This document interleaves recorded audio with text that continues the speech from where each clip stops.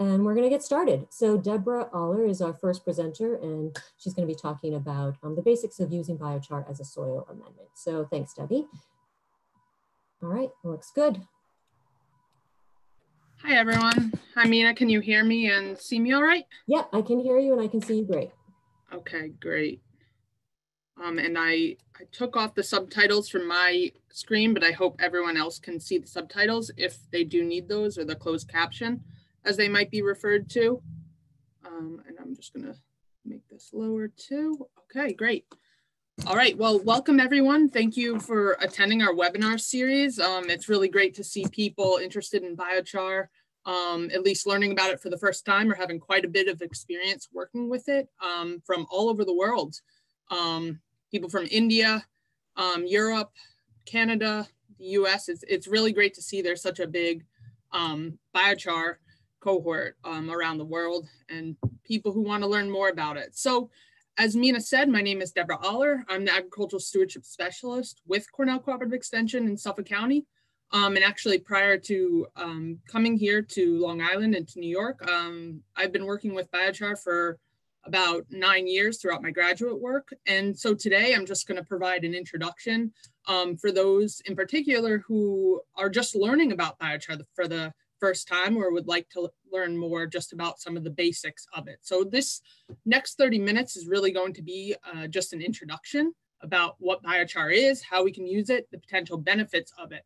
And then our subsequent presentations throughout the series, particularly Tom and Johannes today, and then the one on Thursday, they will go much deeper into some of these issues that I'm presenting at just a very basic level in the next few minutes. So thanks again to Northeast SARE for funding our research project and allowing us to have this webinar series for you all, and also Cooperative Extension and Cornell. So that didn't move. Are my slides moving? No, Debbie, if you click on this, on the slides. Yeah. There we go. Okay, it moved, sorry about that. So to start, for those that are still unsure of what biochar is, I hope you have at least heard of the word, obviously, if you've signed up for it. But what is biochar from the very beginning? From more of a science perspective, biochar is the solid co-product of biomass pyrolysis. So we're thinking, okay, what's biomass and what is pyrolysis here? And pyrolysis is the idea of this thermochemical decomposition of biomass, or feedstocks is sometimes what we refer to them as, under high temperatures in the absence of oxygen or under very limited oxygen conditions. So pyrolysis is a process that differs from combustion, which is something we see with campfire stoves, where you get a lot of ash and it's a different chemical process. So with biochar, we start with something called a feedstock, and I hope you can see my, let me see if I can find the arrow. No, I was hoping you can see my, whoops, my mouse point, but on the left here, we have a feedstock, and a feedstock is any type of organic matter. We'll learn some of it can be made from manure, can be made from corn stover residue, rice hulls, switchgrass. Any organic material can be used to create biochar. And biochar is made, like I said, through this process called pyrolysis. And in pyrolysis, we get 3 co-products. This gas phase, syngas, and this is something that can go to electricity production or to the grid for energy production.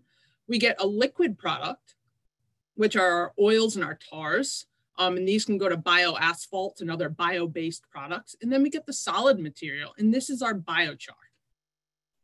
So just a very basic chemistry of what happens in pyrolysis here with the creation of biochar is on the left of this reaction. We have our 3 basic components of any kind of carbon-based material or a woody product: the hemicellulose, the cellulose, and the lignin materials. So when this material undergoes pyrolysis, we get this aromatic carbon-based structure. And what I mean by an aromatic structure is these benzene rings, all these different rings put together that create something that's very resistant to degradation by microbial activity and other things happening, other chemical processes happening in the soil. And then we have these external functional groups, which I'll talk about a little bit more later. And these will vary by production, which I'm going to talk about shortly. So you won't have to look at any other chemistry in this presentation. And in a more simplified term of what biochar is, it's really a charcoal-like material. And what differs, how biochar differs from other materials is that other char-based materials is it's specifically meant to be used as a soil amendment for some type of environmental or agronomic benefit.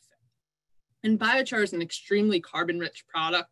Typically, depending on the feedstock used to create that biochar, it's about 50 to 80% carbon. So we're putting carbon directly into the soil to increase organic matter.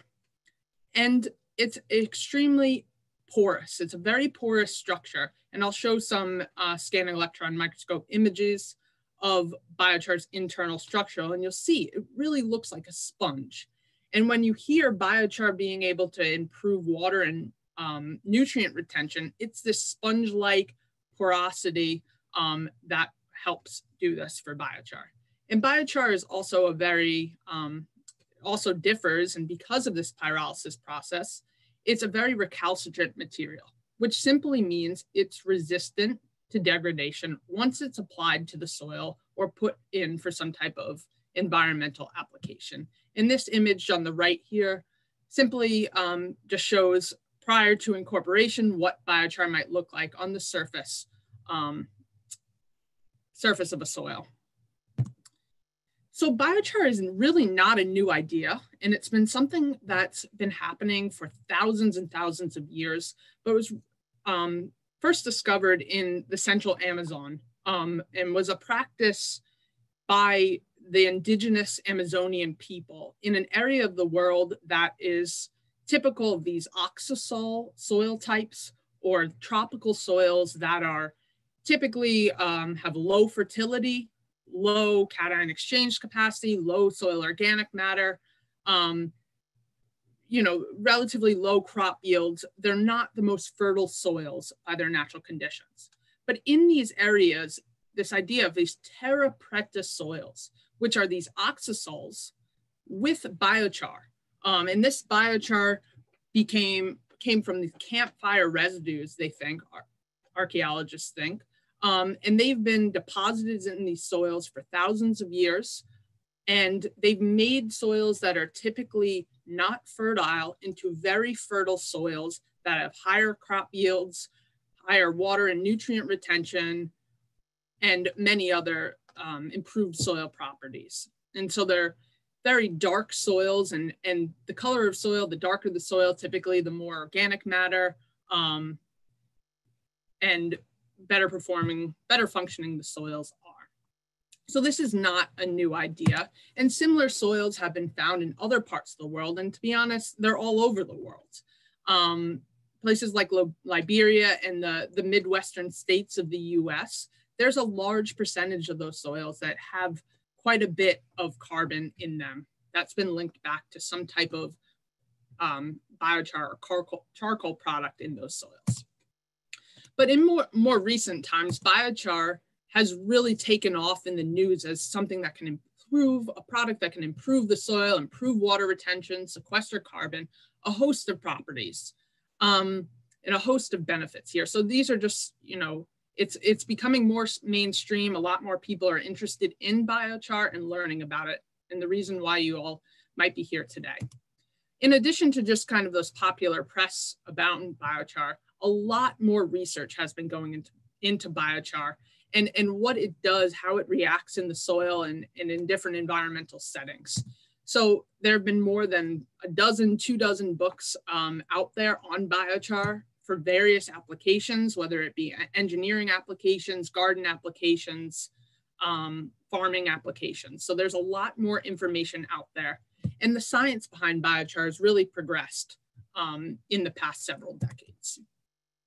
So people often, I find in my work and just discussions, people really confuse or, interchange the terms char, charcoal, and biochar. So I'm just going to present kind of the differences in how we should talk about or might discuss char versus charcoal versus biochar. So char is really any kind of carbonaceous material, natural fires. This is char, and it does leave some type of residue on the soil. And also char might be slash and burn agriculture. Those are examples of how char would enter the soil. And charcoal, what is charcoal? Charcoal is really something that is used for cooking or heating. Its intended purpose is a fuel. And often things like charcoal briquettes or lump charcoal, it can be treated with some type of flame or some flammable product to help ignite it in a barbecue or something else. So that's kind of how modern day charcoal. And then when you think of biochar, think of that word biology. And that's how we're differentiating it as this intention for application to the soil environment. And as the research has advanced around biochar, we've come to Jeffrey Novak kind of coined the term several years ago about designer biochars. And this is the whole idea of engineering or producing biochars for specific end uses and specific applications for improving certain properties in the environment or in the soil. And this is just a picture of a soil core with biochar that had been amended to the soil. So what are the benefits of it, of biochar? Why has there been more and more of a craze around biochar and its potential impacts? Well, there are a lot of long-lasting potential agronomic, environmental, and social benefits. And this is just a widely used image I'm sure many people have seen about the benefits of biochar, both for the soil and the atmosphere. And here I just list some of those out.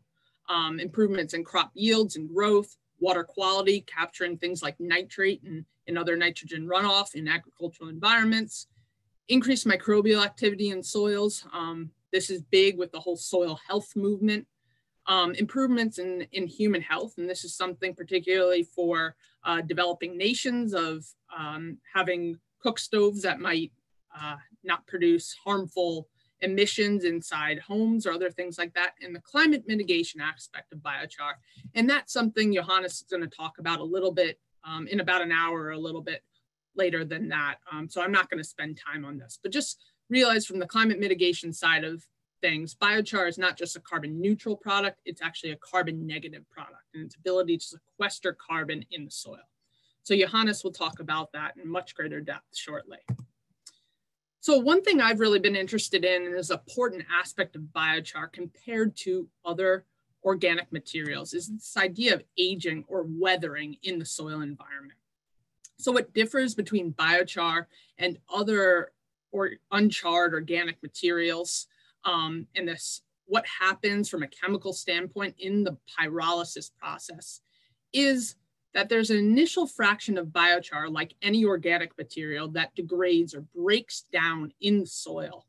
However, at some point, this recalcitrant backbone of biochar remains in the soil and stores carbon and builds soil organic matter. So the exact half-life or breakdown of biochar varies depending on production conditions and the feedstock. But overall, there is a large fraction of biochar that does remain in the soil. So you don't have to apply biochar annually like you would a compost or a mulch or something like that, because you're getting these longer term benefits from biochar amendments. And this figure on the right here just gives you some idea of kind of carbon from what would be a growing tree when that's planted versus an uncharred labile biomass, organic material, versus a biochar product, that rate of degradation is on the order of thousands of years. And what's really great about biochar is its versatility and that it's scalable in many different systems.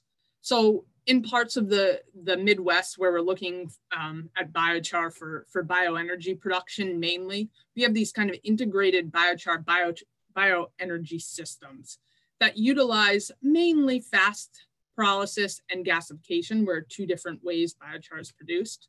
But this type of biochar production typically leads to a larger percentage of oils and gases and less biochar is produced. And these are largely at higher temperature, shorter residence time for creating the biochar. So they're more geared to the energy production than the actual solid biochar production. Where on the other side of things, we have typically a small kiln that can double as a cook stove in some parts of the world. And this biochar is typically produced by slow pyrolysis. Once again, I'm not going to get into the specifics of these production conditions as they will be discussed in later presentations. But as slow pyrolysis is well known to produce more of the solid biochar product. And these are typically done at much lower temperatures and for a longer period of time. And as biochar, interest in biochar has grown, there are a lot of companies that produce biochar and biochar-based products. Here, I've just chosen some. I'm not excluding anyone here. I don't mean to be, but just to give you some idea that the number of companies making and selling biochar are growing. There are more than 24 in the US alone, and there are ones worldwide as well. In addition to the company sources of biochar, which Tom is going to talk a little bit more about in his next presentation, you can also produce biochar yourself. There are simple kiln systems that can be made that limit oxygen into the system to produce some type of biochar product. Within biochar production, there is a lot of diversity associated with it, and the diversity of biochar is a result of that initial feedstock that I mentioned, as well as the production conditions. Is it fast pyrolysis, slow pyrolysis, gasification? What is the time to make it, the temperature? All variables that impact the resulting biochar product. And so because the original feedstock that makes biochar and the production conditions vary, biochars are not all the same.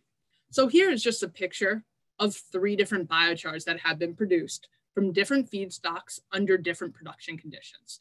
Thus, they've resulted in 3 different products. And you can see if you look just down at the bottom, there are different size particles, different shapes, and therefore their applications might be different. And then we take a closer look at things. These are some great pictures from Dr. Robert Brown at Iowa State. When we look at the same feedstock, in this case, a switchgrass material in the top left corner of this image, then we look at what happens after it's undergone fast pyrolysis, gasification on the bottom right, and slow pyrolysis on the bottom left. The size of the particles, the shapes of the fragments are all different. So we have the same feedstock, different production conditions, and this creates slightly different properties. And on the right here, we can see different feedstocks, different production conditions. We have different colors, again, sizes, shapes. These can be crushed and manipulated to create particles of similar sizes or ground, but realize that the properties might not all be the same. So there's inherent diversity in biochar itself. So just briefly, the availability of biochar has greatly increased, particularly over the past decade as interest in it has grown, and in our understanding of how biochar impacts the soil and a host of other applications, its benefit. Those have improved. We have biochar available at a much greater scale. However, it is still limited at what we would think of a large scale field application. And the costs have changed. The costs have decreased. However, it is still fairly expensive. These are some prices I'm aware of, or I've found on retailers who sell, on sites of retailers who sell biochar, some just cost estimates. And our consistency of producing biochar has improved greatly, but there still is variability in the product. And it's more the shipping or the freight associated with biochar can be fairly expensive. So you want to think about sourcing biochar from a local supplier. And also we think about that from a sustainability perspective. We're thinking about reducing our carbon impact here. We don't want to be shipping carbon thousands of miles then to just try and sequester carbon potentially. And also when we think about feedstocks and producing biochar, we're not cutting down living trees to produce biochar. We're producing biochar from wastes, organic waste product, trees that would, are dead or dying, trees or residues that have already been harvested. So these are already organic waste products that we're creating a more valuable product for soil application. And so as their availability of biochar increases, the hope is that biochar costs will go down over time. So potential future prices may be in the order of 100 to 200 US dollars, this is per ton, versus what might be about $1,500 at present for purchasing biochar. So when I think about the costs associated with biochar at present, as well as the diversity of biochar products based on the production conditions, we need to think about what is the problem we're trying to solve? Why are we applying biochar? And so thinking about your individual setting, are you a farmer looking to improve water and nutrient retention in your field? Are you a landscaper trying to alleviate compaction? Are you in, maybe a policy role or something where a county is looking to improve water quality and capture nutrients? So when you're thinking about purchasing biochar or using biochar, asking the questions of what am I trying to use this for?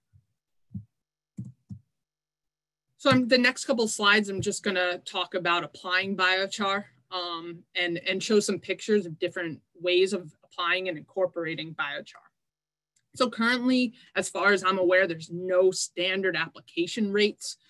People will ask, sorry, there's questions popping up all over my screen. But it will vary depending on who you're talking to and what your intended application is. But realizing that biochar application, it's very soil crop biochar dependent. There's lots of variables that go into applying biochar. And really, again, what is your purpose in applying biochar? There are some growing guidelines around safety related to soil applications. Historically, there had been some concerns about PAHs or dioxins or other products within biochar. A lot of these have been, they're not an issue. However, there are some International Biochar Initiative guidelines or recommendations, as well as there are some new state within the US, potentially local state guidelines in terms of applying biochar for food safety or environmental issues. Although I said there's no recommended application rates, there are some ranges potentially of where we're seeing benefits associated with biochar. And biochar, like most products, more is not necessarily better. We are seeing consistent benefits when we think of container applications or large garden areas of maybe a 10% volume basis. And that may go up to 20%. But we're not talking about supplementing 100%, 50% of their area with biochar, either a container or field scale. Field rates, I've seen consistent benefits. I've converted the higher end of the 7 tons per acre into a couple other units, hopefully to assist our international audience, just to give some idea what I've seen benefits from biochar. And like I said, there is evidence that if you apply a lot of biochar, and we're talking about at amounts that are not economically viable for most people, those can be detrimental. But at a small scale, a lot of these benefits that I have mentioned will be discussed in the next several presentations. It has a lot of benefit.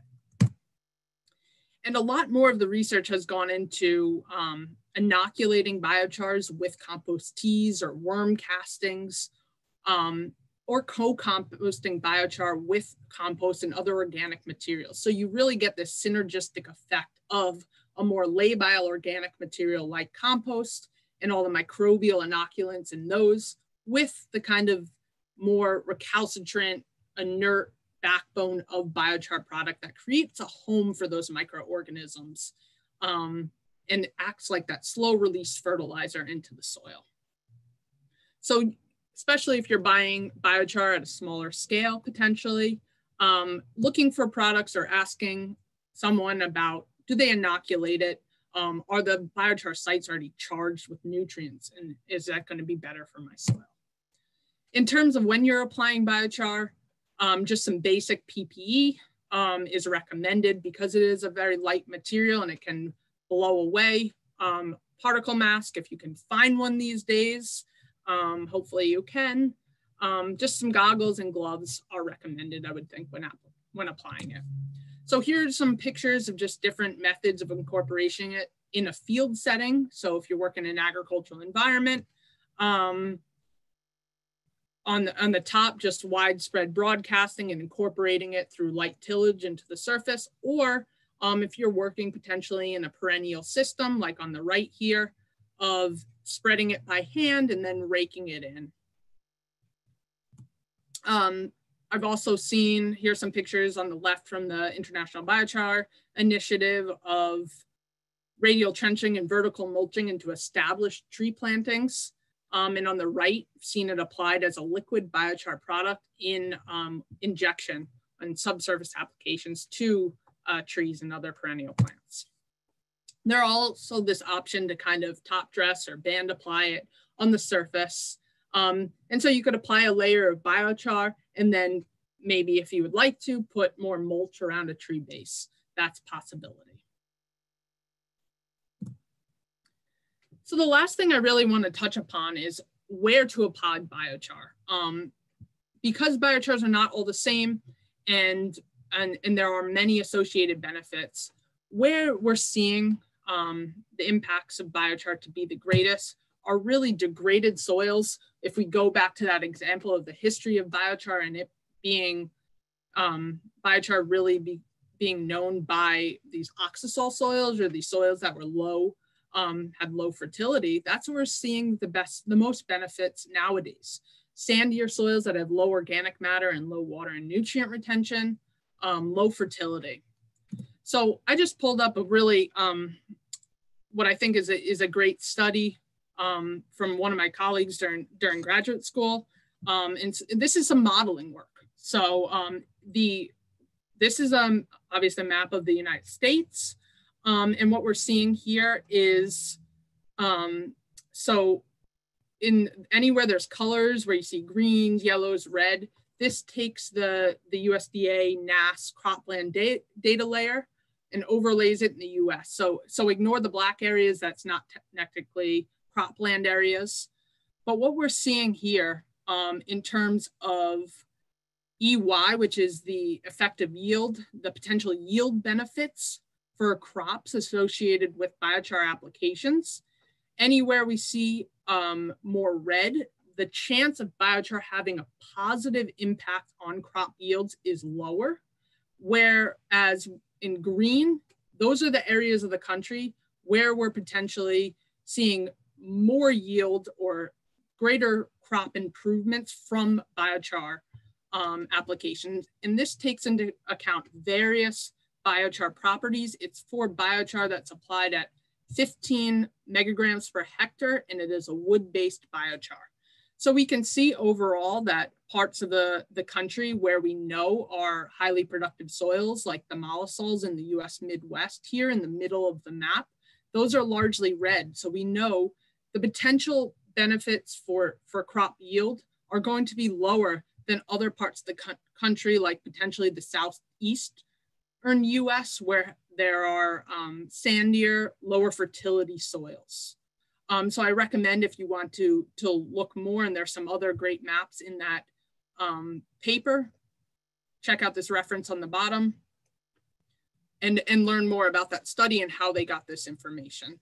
But going from the larger US picture down to a a specific highly productive agricultural region in the US as well as the world is the Central Valley of California. So this is just a map of the state of California. And in the middle here, we see this is really the Central Valley. And on the, this is from the same paper, a different figure, so you can see.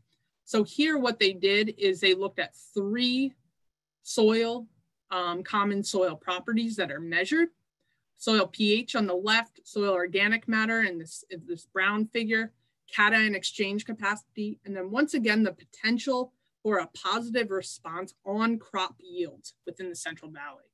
You can see on a pH scale, what's in red. I hope nobody is colorblind on this, red-green colorblind watching this webinar, but the lower the pH is in red and the higher the pH is in blue. And we can see there's kind of an east-west split in areas of the Central Valley that have greater fertility and lower fertility. Typically on the eastern side of the Central Valley, we see lower pH, we see lower soil organic matter, and we see lower cations exchange capacity. And then when we take those 3 soil properties and we look at the potential for a positive yield response in that figure all the way on the right, the darker the green, the probability of having a greater yield response to biochar application versus in red, the likelihood of increasing crop yields from biochar applications is lower. So what we can see from this is simply where we have a low pH, soil organic matter, and cation exchange capacity, we have greater likelihood of having a positive yield benefit from biochar versus having a high pH, higher soil organic matter, and higher cation exchange capacity levels. The likelihood that biochar is going to have a real impact on our yield is going to be decreased.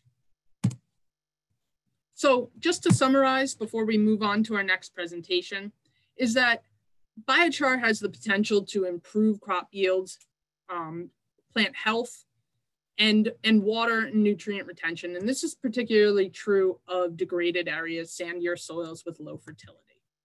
And there's a host of soil property improvements. I didn't go over these, but these are really well known, and I'm sure a lot of you on this call today recognize these. There's also the potential to improve plant defenses and its ability to fight off pathogens or other diseases if impacted after a biochar application. And biochar, it's not a fertilizer, it's a soil amendment, but it has the potential to reduce our fertilizer inputs by improving the resiliency of the system and adding organic matter to the soil. And it's another tool for growers, for farmers, producers, whatever you'd like to call yourself, for it's another tool in your management toolbox, as I like to say. And if you grow container crops, there's more and more work out there, and Mina and I are doing some work ourselves, looking at what percentage of that container, and we're going to talk a little bit about this next week in a different session, of it being able to substitute a fraction of container media, of non-renewable container mixes like peat, for example. And there have been a lot of benefits shown with maybe up to 10–30% incorporation of biochar in containers there. And this is a great way, producing biochar, producing energy, producing a recalcitrant organic matter for reducing farm waste or just general wastes. And there have always been some concerns about biochar, but what it really won't do. Biochar is not a silver bullet like any tool out there, but it is the ability to improve a lot of properties and plant growth. Is the ability or the opportunity to reduce fertilizers and pesticide inputs to farms, to landscapes, as I've already mentioned. And there's really no risk, or a very, very low risk, of introducing any type of harmful compounds into the environment or into crops. There's really no food safety concerns that I've read. I was reading a recent meta-analysis that these are in such low amounts that there's no risk of harm there. And people also ask me if, you know, biochar, is it a pesticide or is it a fertilizer? And it's not a pesticide and it's not a fertilizer either. It's a soil amendment for various soil property improvements, as I mentioned some of them there. So I'm sure that left many folks with a lot of questions, but thank you for listening, and please, my email is right there. You can ask any questions through that, or I'm happy to answer questions through the chat now. So thank you, Mina, thank you, everyone. Yeah, so we've been getting a few questions, Debbie. I just wanted to make some clarifications. Folks have been requesting copy of the slides. And so I said, anyone who is interested in getting a copy of the slides from the presenters today to just give me their email and chat. Some of you have been doing it in the Q&A, and that's fine. So we'll be sure to get that those slides out to you within the next couple of weeks, if you'll give us that amount of time. And then Debbie, you'll see that some of the questions were upvoted. So I figured you could tackle the ones that were upvoted first. Do you see those? In the Q&A? Yep, in the Q&A. Okay. Yeah, and just be sure to read the question aloud. Yeah, so the first question here is, can you address the issue of sustainable biochar? Is life cycle analysis needed to assure that we do not harvest biomass in unsustainable ways and that all of the energy created in the process is fully utilized? That's a really great question. And I'm sure Tom, our next speaker, is going to have some comments on this one as well. But really the whole idea behind biochar is we're not harvesting, you know, for example, in the US Midwest, corn stover residue goes a lot towards bioenergy production, but there's also the well-known benefits of leaving residue on the soil surface for greater nutrient cycling, obviously building organic matter and other things like this. So the idea is not to use residues that would have other positive benefits or, you know, like I said, cutting down living material just for creating biochar. We're talking about creating biochar from organic materials that would otherwise be wasted or not be utilized. There's a lot of work out west. Again, I know Tom knows a lot more about this than I do, of using forest waste products to creating a biochar, a sustainable biochar product. So I know there are some more life cycle analysis papers out there, and there's more research going into that. Tom, do you want to jump into that question anymore at all, or you might touch upon that in some of your next slides? Yeah, I can talk about it in my presentation. Yep. Okay. The next question, what's exactly the difference between biochar prepared through pyrolysis and through combustion? So when we think about biochar, it's created through this pyrolysis process. And the difference between combustion and pyrolysis here is the oxygen present in the system. So pyrolysis is really the no oxygen or very low oxygen condition. We're not getting an ash product. It's allowing us to have that more of a calcitrant product. We're not burning the material fully. Does this type of map, so I'm guessing that modeling map exists for Europe. As far as I'm aware, it's only been created for the US at the moment. I would recommend contacting Hamze Dugohaki, the author of that modeling paper, directly. If you have questions, he may be expanding this to European or other countries to get some sort of estimates, but I know that was only based on USDA cropland data layers for creating those maps. But please feel free to reach out to the author for that directly. Do you know of anyone, well, there are a lot of questions coming in, I apologize. Do you know of anyone using biochar to mitigate soil acidification in the US? Well, biochar itself, typically the pH of the biochar is relatively high, and it's also often been compared to agricultural lime as its ability to kind of raise and neutralize pH. So they're, you know, it's normally a factor or a property that's collected in most studies. I'm not sure about directly widespread soil acidification, but it certainly, you can think about it as an agricultural lime and its impacts on soil pH. Your statement on PAHs, so that's polycyclic aromatic hydrocarbons and dioxins, is very comforting, except IBI requires testing for it. Are there any credible references that can put the risk of toxicity in perspective?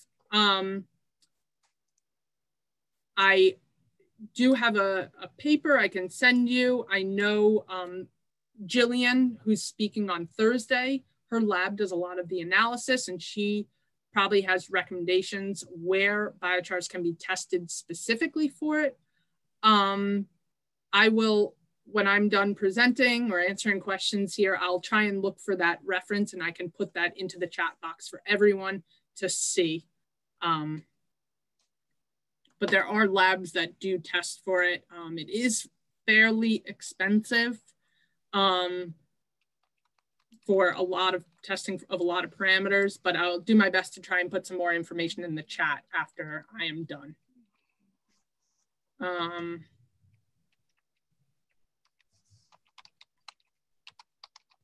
Mina, should I keep answering questions? They keep kind of coming in. I was just going to come on. So I've been keeping track of the time that we have, and you've been answering questions for about 5 minutes. So you have, you know, we can go for another 5 minutes, but I think also what we can do is, some of these questions are too technical for me in terms of the biochar, but I feel like once Tom starts presenting, you can answer some of these questions. You can type the answer in, and then, you know, Tom can be presenting as well. So yeah, why don't you go ahead and, you know, answer a few more, and then we'll introduce Tom. And a lot of these, like I said, my presentation was really just an introduction to biochar and discussing very briefly some of the very basic ideas about biochar and things we're still learning about it, and an overview of its benefits. A lot of the next presentations are going to dive in greater detail to a lot of these, so I kind of hesitate to answer all of them at the moment. Let's see what else there is. There are growing concerns about biofuel and biomass production, especially regarding the level of energy consumption that is required to produce the resulting biomass, including biochar. What are the figures regarding full energy consumption, including shipping? That is a really great question, and I am not fully sure of kind of the life cycle analysis, which was connected to another question there.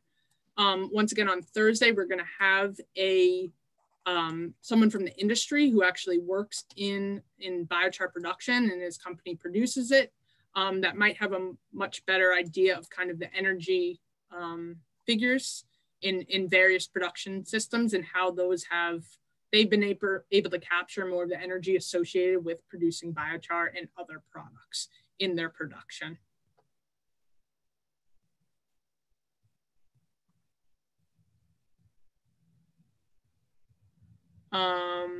I can definitely, we'll share a copy of the slides as well as all the presentations.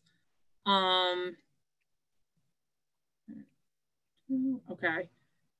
How can we use biochar in high pH soil? These soils are low in organic matter. Okay, so when we have the issue of low organic matter but high pH, so there are biochars out there that have a lower pH, or a more neutral pH. I've seen biochars ranging from 7 to 12 or even higher on the pH scale. So when you're thinking of, depending on whether you're making biochar yourself or potentially purchasing it, when you're purchasing biochar, there should be kind of parameters listed on the bag, or the retailer should be able to provide properties of that biochar. So you might just want to make sure you know what that pH of the biochar or that soil amendment material that you'll be applying, what that is. Thank you for the webinar. Is there a risk of the biochar hosting and increasing harmful pathogens? That's a really great question. I have not heard of anything myself. I've done a little bit of research looking at biochar and its ability to suppress soybean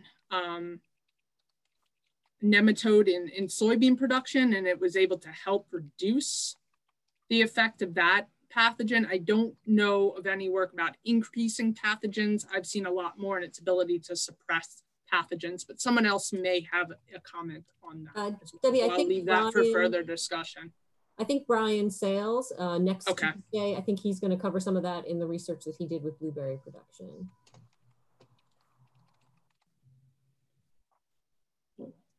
Okay. All right, I think we can answer these. Yeah, there's lots of questions coming in. So I think between the two of us, we can answer some of these. I've noticed a few that I can tackle. Yeah. So I'm going to start tackling some of them if you want to introduce Tom. Yeah, absolutely. So Tom, why don't you go ahead and start sharing your screen? Yes, Tom, please go ahead. I will stop sharing. So thank you again, everyone. And now I'd like to introduce so Mina and myself and anyone will keep tackling your questions as Tom presents. He might answer some of these directly, but I'd like to introduce Tom Miles, who's the Executive Director of the United States Biochar Initiative. And he, Tom, if you show your video and please introduce yourself a little further. And thanks again for presenting today.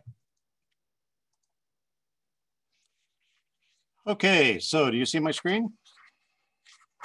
Yes, yep. See your screen and we can see you. Perfect. Okay, good, thank you. Well, thank you, Debbie. Thanks for a great presentation, really great introduction, and obviously stimulated a lot of questions. Again, my name's Tom Miles. I'm the director of the US Biochar Initiative. I'm an engineering consultant with over 40 years experience in the design and development of biomass energy systems. I've been asked to provide an introduction and overview of biochar products, uses, technologies, and the biochar community. I'll present several images of biochar use. Some will be similar to what Debbie presented.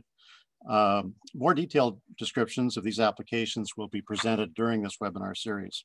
So many thanks to Debbie and Mina and the Cornell Cooperative Extension, Suffolk County, for the opportunity to share our experiences with biochars. So, US Biochar Initiative. It's a nonprofit association of scientists, engineers, farmers, and biochar producers dedicated to the promotion and use of biochars, which are safe, stable, and sustainable. We promote biochars through networking, education, and demonstration. USBI assists in outreach and education, market development, and in the development and demonstration of carbonization systems. We publish a newsletter, a website, and we're on social media. We host an internet discussion list, workshops, and webinars. We enjoy the support of many organizations, including the USDA Forest Service, Agricultural Research Service, Natural Resource Conservation Service, and local and regional organizations and biochar producers. Biochars are delivered, as Debbie described, as carbon in combinations of carbon and minerals and in liquid suspensions. They eventually reside in soil solutions, like the carbon-amended clay soils, or terra preta, which is shown here being inspected by Dr. Johannes Lehmann on the banks of the Amazon.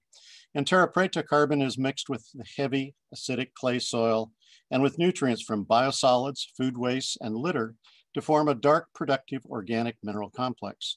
When you handle terra preta, as we did on this trip, you can feel and smell the rich life that you can also see in the diversity of the plants above ground. Today, we call the carbon fraction biochar. Biochars can be supplied in many forms and qualities, as large and small chips, combined with fiber, densified, granulated, or in liquid suspensions. When wood or biomass is heated, a skeleton of carbon is left. As fine-grained, highly porous charcoal, it helps soils retain nutrients and water. Their pore sizes and surface areas are suitable for capturing gases and nutrients essential to plant growth. Organisms feed on the nutrients and facilitate transfer to the plants. The low density and porosity of biochars improves water infiltration and water retention, which helps soils to make more water available to plants and extends the growing season, especially in sandy and clay soils. These properties are improved by new methods of processing. Among its many functions, scientists have been discovering the value of the electrochemical properties of biochars. Forms of biochar can increase soil redox potential, which results in greater plant nutrient content. It is said that biochars are geobatteries, which store energy and nutrients. They help plants and organisms in the microbiome cycle carbon, nutrients, and energy through the soil. So let's see how these geobatteries are produced. Biochars can be produced at scale in existing bioenergy and wood products facilities and delivered in bulk or in bags to farms and compost facilities. Self-unloading trucks contain about 80 cubic yards or about 8 to 10 tons of dry biochar. Chars are often delivered to compost facilities where they're mixed with organics and composted before delivery as soil enhancements. Some biochars are sized for specific uses, as you can see in this table from Biochar Now. They offer chip-sized char for direct placement, biofilters, and as microbial carriers, medium sizes for top dressing or composites, smaller mesh sizes for irrigation systems, and powders for water spray suspensions and injection. Properly sized biochars can be used as natural substitutes for processed minerals like vermiculite, which is imported from China and processed with natural gas. This forest tree nursery uses biochar from a gasifier that heats their greenhouses. Biochar markets continue to grow in North America, creating new opportunities to convert wood and agricultural residues to sustainable carbon while restoring soil health and improving water quality. Urban landscaping, including gardens, turf, and trees, have been the initial high-value markets for biochars. Use in agriculture is increasing as growers find ways to use high-cost biochars strategically in crop production. New products and management techniques are being developed. Products include biochars, biochars with compost, co-composted biochar with manures and green waste, biochar-based fertilizers, biotic soil amendments, granulated and liquid products, and micro and nanocarbons. Environmental markets include the use of biochars to sorb pollutants. Biochars combined with organic amendments and nutrients are used to reclaim mineland and remediate oil fields. Biochars are used to filter water and reduce organic pollutants. Forest applications include forest management, growing media for reforestation, range management, and revegetation. Non-soil carbon products and markets are emerging as feed, building products, and other advanced carbon products. Biochar-based products are useful amendments for landscape, trees, turf, and gardens. Suppliers are learning to provide biochars of consistent qualities to soil blenders and formulators, especially for use in horticulture. Liquid forms of biochars help offset acid toxicity from over-fertilization, as shown in the cross-lot no-till example on the left. There are examples of this in practice in Eastern Washington. Biotic soil amendments, which combine biochars with fertilizers, minerals, and microorganisms, help kickstart growth for turf applications, like the Lesco Carbon Pro product, which is supplied in liquid or granulated form and was introduced at the U.S. Golf Course Superintendents Association meeting last year. Chinese fertilizer companies make granulated biochar-based fertilizers from crop residues. 62 companies are part of a national alliance of biochar science and technology innovation, which also publishes an international biochar journal. Their goal is to produce 3 million tons of biochar-based fertilizer to reduce air, water, and soil pollution, sequester carbon, and improve soil health. They now produce 500,000 tons of granulated biochar-based fertilizers each year. In its simplest form, biochars can be combined with manures to improve soil health and productivity. Smallholders in Kenya, where soil carbon is very low, are saying that biochar is a farmer's best friend. Sister Miriam Paulette is trading hundreds of smallholders in Malawi and Kenya to make biochar in smokeless, flame-capped pit kilns. The pit can be made with local tools. It's covered with metal to quench the char. Biochar is mixed with manure at planting. In July, Kenya trainer Everline showed off her bumper crop of sorghum. Her corn crop with commercial fertilizer was poor, but she grew so much corn by using biochar and manure that her storage bins overflowed. You should detect a theme here of using biochar with a source of nutrients like manure and to solve a problem like low soil carbon. Biochar use in compost is now well established, with composters adding 5 to 10% biochar to organics before composting. Biochar reduces odor by capturing ammonia and makes the nitrogen available to plants. The thermophilic or heating phase of composting is important to increase the nutrient capture by the biochar and to improve the biology of the finished compost. Biochar is used to offset the effect of herbicide residues in some composts. Biochars help soils in California absorb and retain scarce water resources. Biochar-based fertilizers and functionalized biochars should further improve plant nutrient efficiency. Biochar composted with organics increased water retention in this California vineyard. Vineyards have reported other improvements such as vine vigor and increased bricks when using biochar amended compost. Biochars can be made from vineyard prunings in portable flame cap kilns, as shown in this workshop for vineyard managers, which was hosted by a local soil and water conservation district. An Indiana cover crop farmer teamed with an equipment developer to experiment with manure biochars and with liquid manure coated wood-based biochars. He's pleased with his first year progress, tweeting that, quote, biochar is a change agent. Farmers who practice conservation and regenerative techniques have been the most receptive to using biochar. A contractor in Washington has found that adding biochar to organic fertilizer in a no-till drill improves plant response. No-till applications can also include biochar-based fertilizers or liquids. The contractor adds fine biochar to compost tea, which improves foliar applications. We'll hear from him later in this series. The USDA Agricultural Research Service has developed a subsurface, shown on the right, for incorporating poultry litter, which would be an effective method to apply biochars, manures, or composted biochars. This Missouri corn and soybean farmer combines sawdust-derived biochar with organic fertilizers to increase soil carbon, increase crop yield, and improve quality. His yield and quality increased the first year and has continued through the last 5 years. He reportedly increased soil carbon from less than 1% to more than 3.5% in 5 years, which is better than an increase of about 0.25% per year, which is reported for biological methods alone. In his view, biochar combined with other amendments has helped improve soil health and productivity. Thousands of acres in Africa, Australia, and America have been seeded with biochar seed balls by hand, by slingshot, by fixed wing airplane, and by drone. Formulations for seed balls include seeds, biochar, and essential ingredients for germination. Images here from companies which use biochar in Kenya, South Africa, and Australia. US companies also use biochar in seed balls. Arborists use biochars in their growing media to establish or repair urban trees. We'll hear a presentation on this later in the series. I hope that they will report on a current project combining biochar with biosolids for trees in Milwaukee, Wisconsin. Biochars are added to fiber, seed, and fertilizer to improve plant establishment through hydroseeding, as shown in the upper right. Biochars are increasingly used in bioswales and rain gardens to prevent metals such as copper, zinc, and cadmium from entering waterways. City of Minneapolis uses biochar to filter E. coli and stormwater.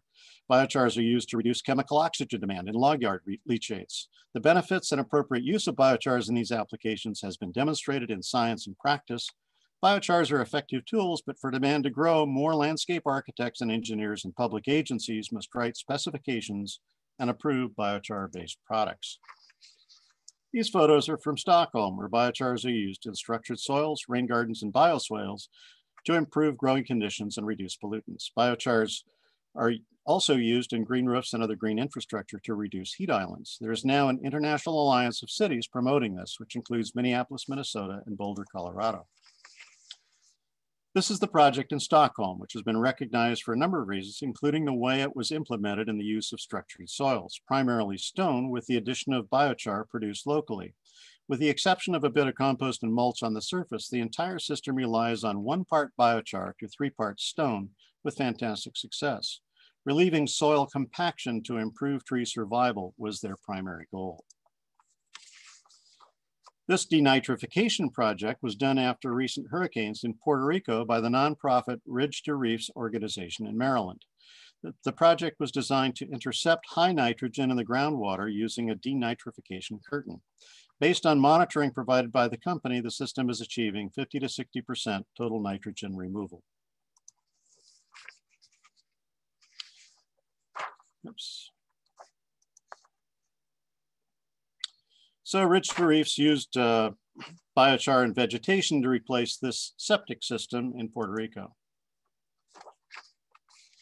This engineered media project was done by the University of Nebraska and the Nebraska Forest Service. The project was to construct a green roof using all recycled materials, which involved the use of clean shredded tires and biochar mixed with compost. The depths ranged from 4 inches to a maximum of approximately 20 inches. It was constructed in the spring of 2016. Primary results indicate that it has increased water holding capacity by 19%, reduced nitrate by 70%, reduced phosphorus by 25%, and increased total organic carbon by 70%. Should note that several green roofs are using biochar as a media component. New biochar products have been developed for improving the resilience of asphalt, for stabilizing road beds and building blocks, and to reduce weight in masonry, providing new ways to sequester carbon. We're also seeing geopolymers made with biochar. New uses in building materials, such as wallboard and cement, increase the potential to sequester carbon with biochar. Biochars in wallboard provide additional cooling and reduce the electromagnetic transmission from house wiring. Biochars improve cement properties and reduce the weight of masonry building materials. These products are still in testing and development. Biochar improves properties of plastic composites for building and decorative uses. At least one company is nearing commercial production. The solar steam generator for water distillation is a novel application of carbon nanotubes in wood. It has an upper layer in black of light absorbing carbon nanotubes, a middle layer in gray of heat insulating glass bubbles, and a bottom layer in brown of water transporting wood. The simple solar still is still in concept development, but illustrates what may lead to commercial application. Biofuel projects are aimed at making renewable jet fuels or other transportation fuels. Some processes consume biochar internally. Others, like the Red Rock Biofuels plant in construction in Oregon on the left, make biochar as a co-product. Some fast pyrolysis processes also make biochar as a co-product. Looking to the future, we need cheap sources of carbon for the green carbon economy. There's a growing demand to replace imported products with local carbons for wastewater treatment. Significant research has been devoted to the development of functionalized biocarbons for use as catalysts in fuel cells and batteries and electrodes. High-end carbons are being developed as carbon nanotubes, carbon gels, and carbon fibers. To convert biomass to energy, chemicals, and carbon, we need to optimize pyrolysis to recover the energy value in pyrolysis liquids, scale up selective carbonization to recover 100% of the carbon in the biomass, and seek new opportunities for co-processing and cogeneration. So how are biochars made? Biochars can be made in limited quantities on site if residues are available, in larger quantities at distributed sites, and even larger quantities at centralized facilities. Biochars, as Debbie described, are made by pyrolysis. Pyrolysis, as shown in this sketch adapted from Wilson Biochar Associates, is the first stage of combustion. As wood is heated, about 80% of the solid is converted to gases and tars. 20% remains as charcoal. It's important to keep the hot charcoal from exposure to oxygen because it burns in direct contact with air. Air is added to burn the tars and gases, which generates heat to make the biochar. Excess heat can be recovered for other uses. Carbonization is illustrated in this simple flame cap kiln from Japan. Char is at the bottom, covered in pyrolysis gases. The gases and tars burn in a flame cap at the top. Fuel is fed into a metal ring which has sloped sides and is sealed from air at the bottom. Dry fuel is lit from the top. As the biomass burns, radiant heat from the burning gases transfers to the fuel below it. Since the charcoal is in a pool of gas and not air, the charcoal accumulates while the rest of the solids convert to gas. Fuel is fed continuously until the whole kiln is full of char. The fire is then suffocated with a lid or a covering of soil or quenched with water. A 1 cubic yard kiln will produce about a cubic yard or about 250 pounds of biochar at the end of the burn. Time, temperature, and heating rate, as Debbie described, determine the qualities of the biochar. When wood is heated to about 280 degrees centigrade, it's roasted or torrefied. Moisture has been evaporated and some of the volatiles have left, but the wood is only partially carbonized with about 90% remaining as fuel. As heat is increased to 450 to 600 degrees centigrade, shown in the green band in this chart, about 65% of the carbon has been converted to charcoal, which has good qualities for soil health, including low volatiles, high surface area, a moderate pH, and increased cation exchange capacity. The flame cap kilns probably heat the char to about 600 centigrade, depending on how they're operated. Hey, Tom? Yeah. Sorry to interrupt you. I guess some folks are having just a little trouble following you because I guess you're reading quickly. I don't know if that's affecting the captions. I hid mine, but just letting you know if you could maybe read a little slower. Okay. All right, thanks. Here's a 1 cubic yard flame cap kiln in operation during training at the site of the campfire in California. An improvement to the kiln with reduced emissions is shown at the right. You can find instructions for making these kilns at the Wilson Biochar Associates website. This is a mini excavator fueling a larger flame cap kiln in a restoration project. These engineered kilns can be used on small farms. U.S. Forest Service has been developing a mobile carbonizer called the CharBoss in cooperation with Air Burners, Inc. The air curtain burner has been in use since the 1990s as a clean alternative to burning slash piles. The CharBoss is like a flame cap kiln with a fan, which supplies a high velocity curtain of air to efficiently burn the evolving gas. You see no emissions during the demonstration shown here. Biochar is cooled and removed with a conveyor as it is formed. The machine is intended to have a higher carbon recovery than existing mobile carbonizers. The US Biochar Initiative helped field test the prototype shown here in operation. Scale up to larger capacities will be determined by the commercial partner. Last year, USBI helped demonstrate the 90 cubic yard carbonator by Tiger Cat, which also removes biochar during operation. It has a similar capacity to Inwood's grinders. It's on tracks and can be used in mobile and stationary settings. Several in operation are used to reduce large volumes of urban wood. And I should point out that these are continuous devices that are fed continuously during combustion and carbonization. Larger volumes of biochars can be recovered in distributed and centralized plants through combustion, gasification, or pyrolysis. Biomass boilers are a major source of biochars in the West and the Northeast. Biomass boilers, in boilers, char particles become entrained in combustion gases, as shown in this industrial boiler on the right. But char yields are low at about 2% of the incoming fuel. This diagram illustrates how fine char particles can pass through the boiler to the primary gas cleaning devices, which are high efficiency cyclones. The boiler is on the left and the cyclone is in the middle. While most plants are designed to re-inject and reburn high carbon fly ash, some plants can recover it for use as biochar. A 30 megawatt plant consumes about 240,000 tons of wood waste per year and can produce about 10 cubic yards of biochar per hour, or about 72,000 cubic yards per year, equal to 9,000 tons of biochar. The chars are often post-processed to remove fine ash, depending on the market. Small gasifiers and boilers can also generate heat and biochar. The units shown consume 500 to 600 pounds of fuel per hour to produce 2 to 4 million BTUs heat and 100 to 150 pounds of biochar per hour, or about 500 tons of biochar per year. The Biochar boiler on the left makes biochar, which is used in structured soils for urban trees. This 2-acre greenhouse converts wood to heat, power, and biochar. As you can see from the upper right, fuel is fed to the greenhouse, delivered to the greenhouse. A self-unloading trailer meters the fuel to a gasifier, which converts the fuel to gas and char. Part of the gas is fed to an electric generator. The rest goes to a boiler, which provides heat for the greenhouse. The biochar is retrieved by the fuel supplier, who uses it to improve the quality of the compost. I visited this plant in Australia, and it's been in operation for about 2 years. Small centralized systems can produce heat and biochar. This pyrolysis system heats biomass in an auger. A plant like this in Stockholm heats buildings and uses the biochar in urban soils. In Austria, the biochars from a system like this are used in animal feed as well as in soil. A system in California converts biosolids from wastewater treatment to biochar.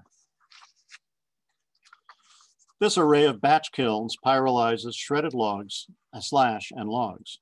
The biochar produced is sized and graded for a variety of uses. Modular pyrolysis systems and shipping containers can produce up to about 10 tons of biochar per day, or 3,000 tons per year. They can be supplied complete with integral dryer and sizing equipment. These could be sited at decentralized locations and then dismantled and moved to other locations. They could also be used in a decentralized integrated biomass facility where the off gas could be used to dry grains, firewood, or other products. One of these will be installed in the mid-Atlantic states next spring. This Australian gasifier is modeled on a multiple hearth kiln traditionally used to make barbecue charcoal, but at a smaller scale. As shown on the right, wet fuel goes through stages of drying, pyrolysis, gaseous combustion, and cooling. Yields are about 20% of the dry fuel. There are several in operation generating heat, biochar, and power. One will be installed in Colorado in 2021. Stationary pyrolysis provides additional process control for value-added products. Centralized facilities, which make biochars and activated carbons, often use rotary kilns, where fuel is tumbled inside a rotating tube, which is heated by burning pyrolysis gases. Each kiln can consume 2 to 6 tons per hour and produce about 45 tons per day, or about 15,000 tons per year. This kiln in China converts crop residues and minerals to biochar-based fertilizers. Mineral modified biochars mimic the man-made or anthropogenic terra preta soils that we saw in the Amazons. Minerals like magnetite or expanding clays like bentonite are added to wood during carbonization. The intermediate biochar is then baked at lower temperatures with additional minerals like those in animal manures. The results are mineral modified biochars. These biochar-based fertilizers improve soil properties, which result in greater plant nutrient content. Animals inoculate, distribute, and mix biochars in soil. Deer, elk, cattle, pigs, chickens, goats, and sheep feed on char, which improves health and increases egg, milk, and meat production. Enriched biochar is passed out in the dung. Dung beetles mix and inoculate biochars into soil, improving forage quality and production. Worms ingest biochar to form inoculated micro and nanoparticles of char and iron, which improve the use of nutrients like phosphorus. The biochar community is composed of many different sectors, from farmers to research laboratories. Each adds value to biochars from their primary conversion to distribution, sale, and use. Our survey suggests there are about 155 biochar suppliers in the US and Canada with a capacity to produce about 100,000 tons of biochar per year. There are more producers in the West and Southeast and fewer producers in the East, but the map is changing as more people adopt biochar. USBI collaborates with commercial laboratories to determine which methods of analysis are appropriate for various uses. The baseline of the methods designated by the International Biochar Initiative to ensure safe, stable, and sustainable biochars for soil health and carbon sequestration. Other protocols exist in Europe and Australia. USBI is working with IBI to develop new protocols to allow access to international carbon markets.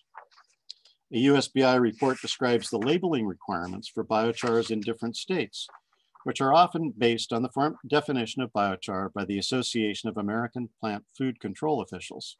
Organizations like the Organic Materials Review Institute, or OMRI, have definitions and standards for biochar. Incentive programs for using biochar are also under development by the Natural Resource Conservation Service and state soil health programs. Our USBI board is composed of talented and diverse volunteers. Heather Nobert from the Nebraska Department of Forestry promotes research and extension for using biochar in feed, manure management, and soil health.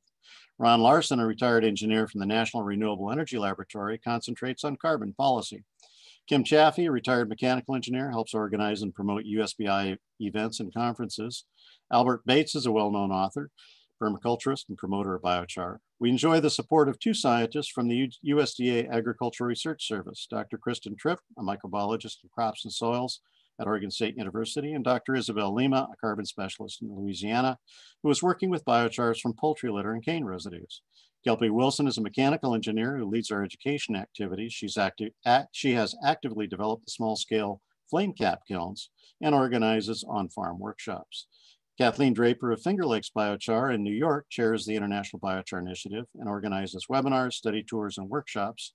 Josiah Hunt has produced and distributed biochars and biochar-emitted products in California and Hawaii for more than 10 years. Chuck Hegberg is a civil engineer who specifies biochars in green infrastructure projects. USBI is run by volunteers and supported by private donations, sponsors, and grants.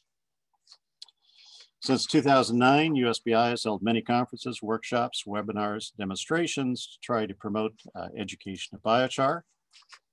For the coming year, we seek to increase biochar production and use through improved product grading, standard methods of analysis, methods to reduce production costs, and the possible formation of a biochar industry association.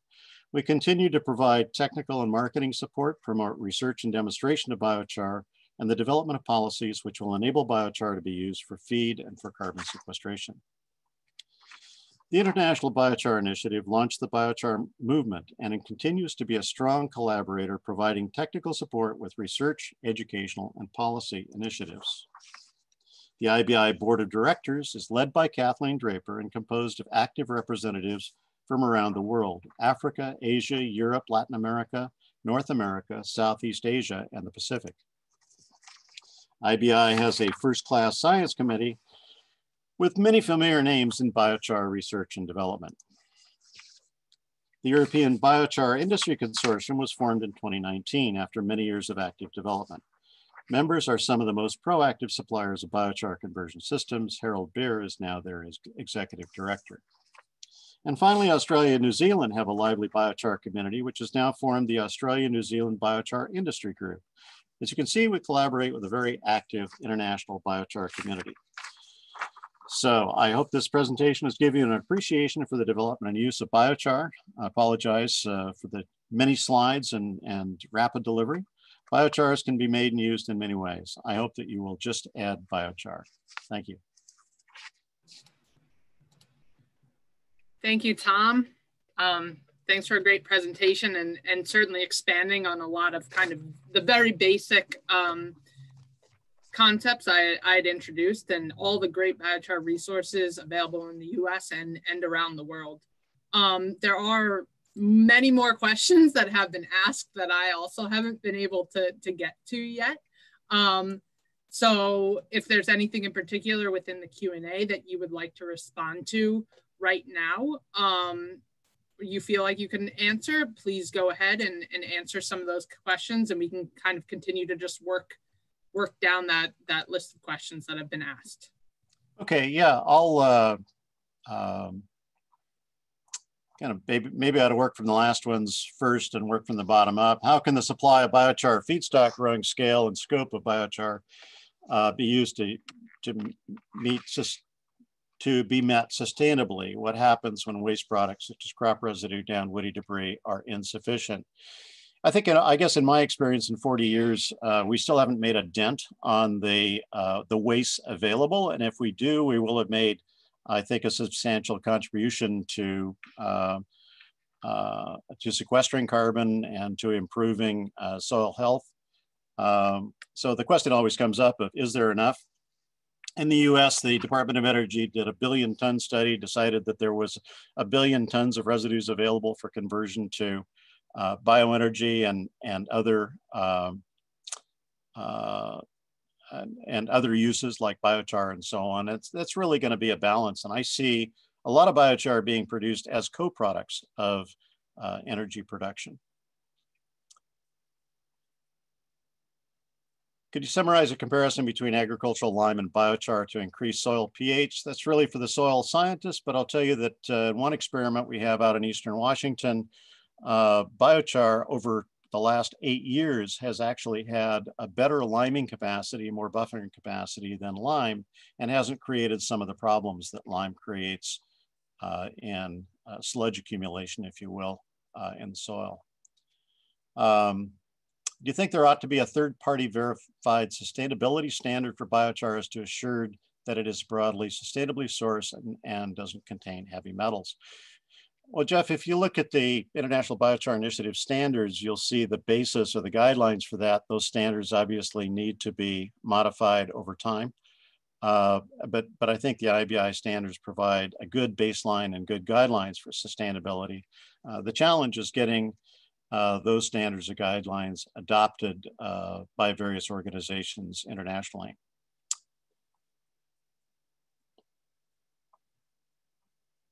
Let's see.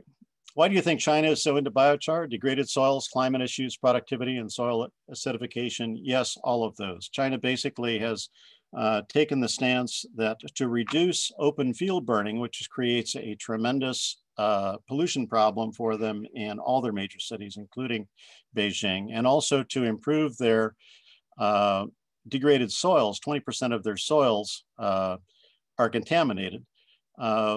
They approached and developed biochar, and Johannes can comment on this, but they developed basically a nationwide system in which they provide the farmer an incentive to take the crop residues to a fertilizer plant.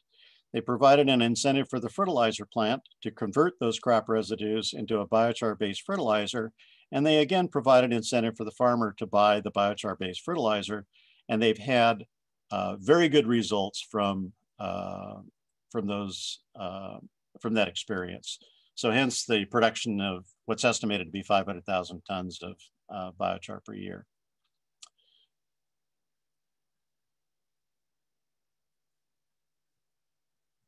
In biochar production, corn byproduct is being used. Does the processing of the husk, et cetera, eliminate the GMO component? Does it also eliminate the side chemical residues? I would guess that it probably does. I can't say exactly, but we did build a plant in Iowa that converted GMO seed corn to energy for about 15 years. And we did get complete destruction at that time. Biochar was not common, but I'd like to go back and look at some of that carbon that we actually put in landfills and see how it could be used as biochar.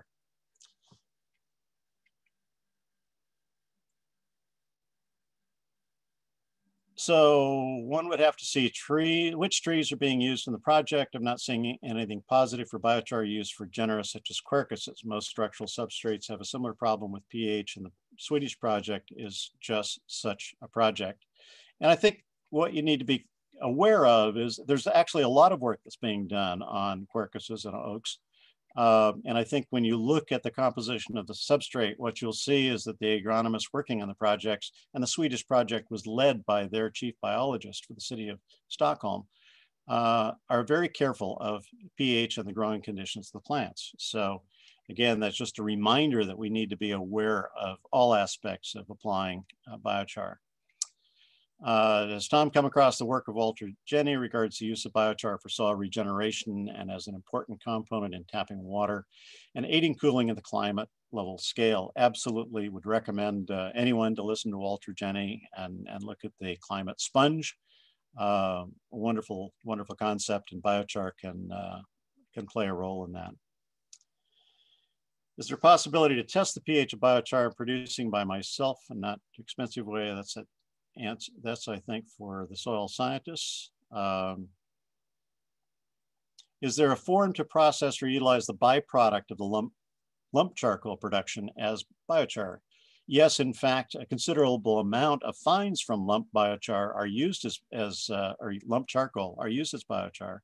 An example is in Brazil, where eucalyptus is grown to make lump charcoal for the steel industry. The fines, what they call moinha, is actually used in the in establishing or planting the eucalyptus. There's also quite a lot of fines from lump charcoal in Missouri that is being sold and used successfully as biochar. Mina, I can carry on, or you can start with Johannes whenever you like. Yeah, you have a bit more time if you would like to answer questions. Okay. We'll give you about 5 more minutes. How does that work? Okay. Well, one thing we could do is Johannes could transition and give his presentation, and we can keep the discussion and answer more questions at the very end. Okay, sure. Yeah. I had sent Johannes an email updating him saying that he'd probably go on around 1:40. You know, if there's any burning questions you want to address right now, Tom, go for it. Okay, one actually, where are we in the US on livestock applications? A note of explanation, in 2010, the use of biochar for feed was banned by the Food and Drug Administration because of misuse of charcoal in feed. And that is now, there's testing and development going on by Andrea Watson at University of Nebraska in Lincoln. She's in about her third or fourth year of testing. She's working very closely with the Food and Drug Administration. So we hope eventually that biochar will be approved in the US. It's the only country where biochar is not approved for use as feed. 2 products are approved in California as feed. So we hope that this can demonstrate that biochars can be made as feed products and used very successfully. The uses of feed in Africa have primarily, and other places, have primarily benefited smallholders by reducing disease. So in one case, for example, in Malawi, milk production doubled, and it doubled probably not because of the biochar and the efficiency of the biochar, but it doubled probably because of disease reduction. And in Australian dairy, milk production increased by an average of 1.5 kilograms per day per cow. And that was due to the increased efficiency of metabolizing the feed. Let's see. Does the UK have their version of the USBI? UK had a British biochar group, and don't know exactly where they are on that. Is the eucalyptus farming not an example of unsustainable biochar production? I think that, again, Johannes may know something about that, but I think that the net carbon production of eucalyptus plantations in Brazil is positive, but I don't know that. I've read that it's preferable to use wood without bark as feedstock. If true, why? Not necessarily. Wood is denser, and so you wind up with more biochar. Biochar is a lower density, has higher nutrients, makes perfectly good biochar, but it's just simply a lighter, less dense biochar. What's the main barrier to implement pyrolysis at wastewater treatment plants in the US? We have a few wastewater treatment plants. There are, I think, 3 of them that are making biochar. 2 of them are making biochar, and 1 is in construction, and a 4th one is in development. And the issue really is the feedstock. If you use residential biosolids, you find they have very low metals contents. Residential biosolids are used routinely as agricultural soil amendments, and it's no different with biochar. But where you have industrial solids from wastewater treatment, you'll find higher levels of metals, and then you have to watch what the ultimate product has and whether those metals are tied up efficiently or not. Replacing combustion and cook stoves, the pyrolysis units.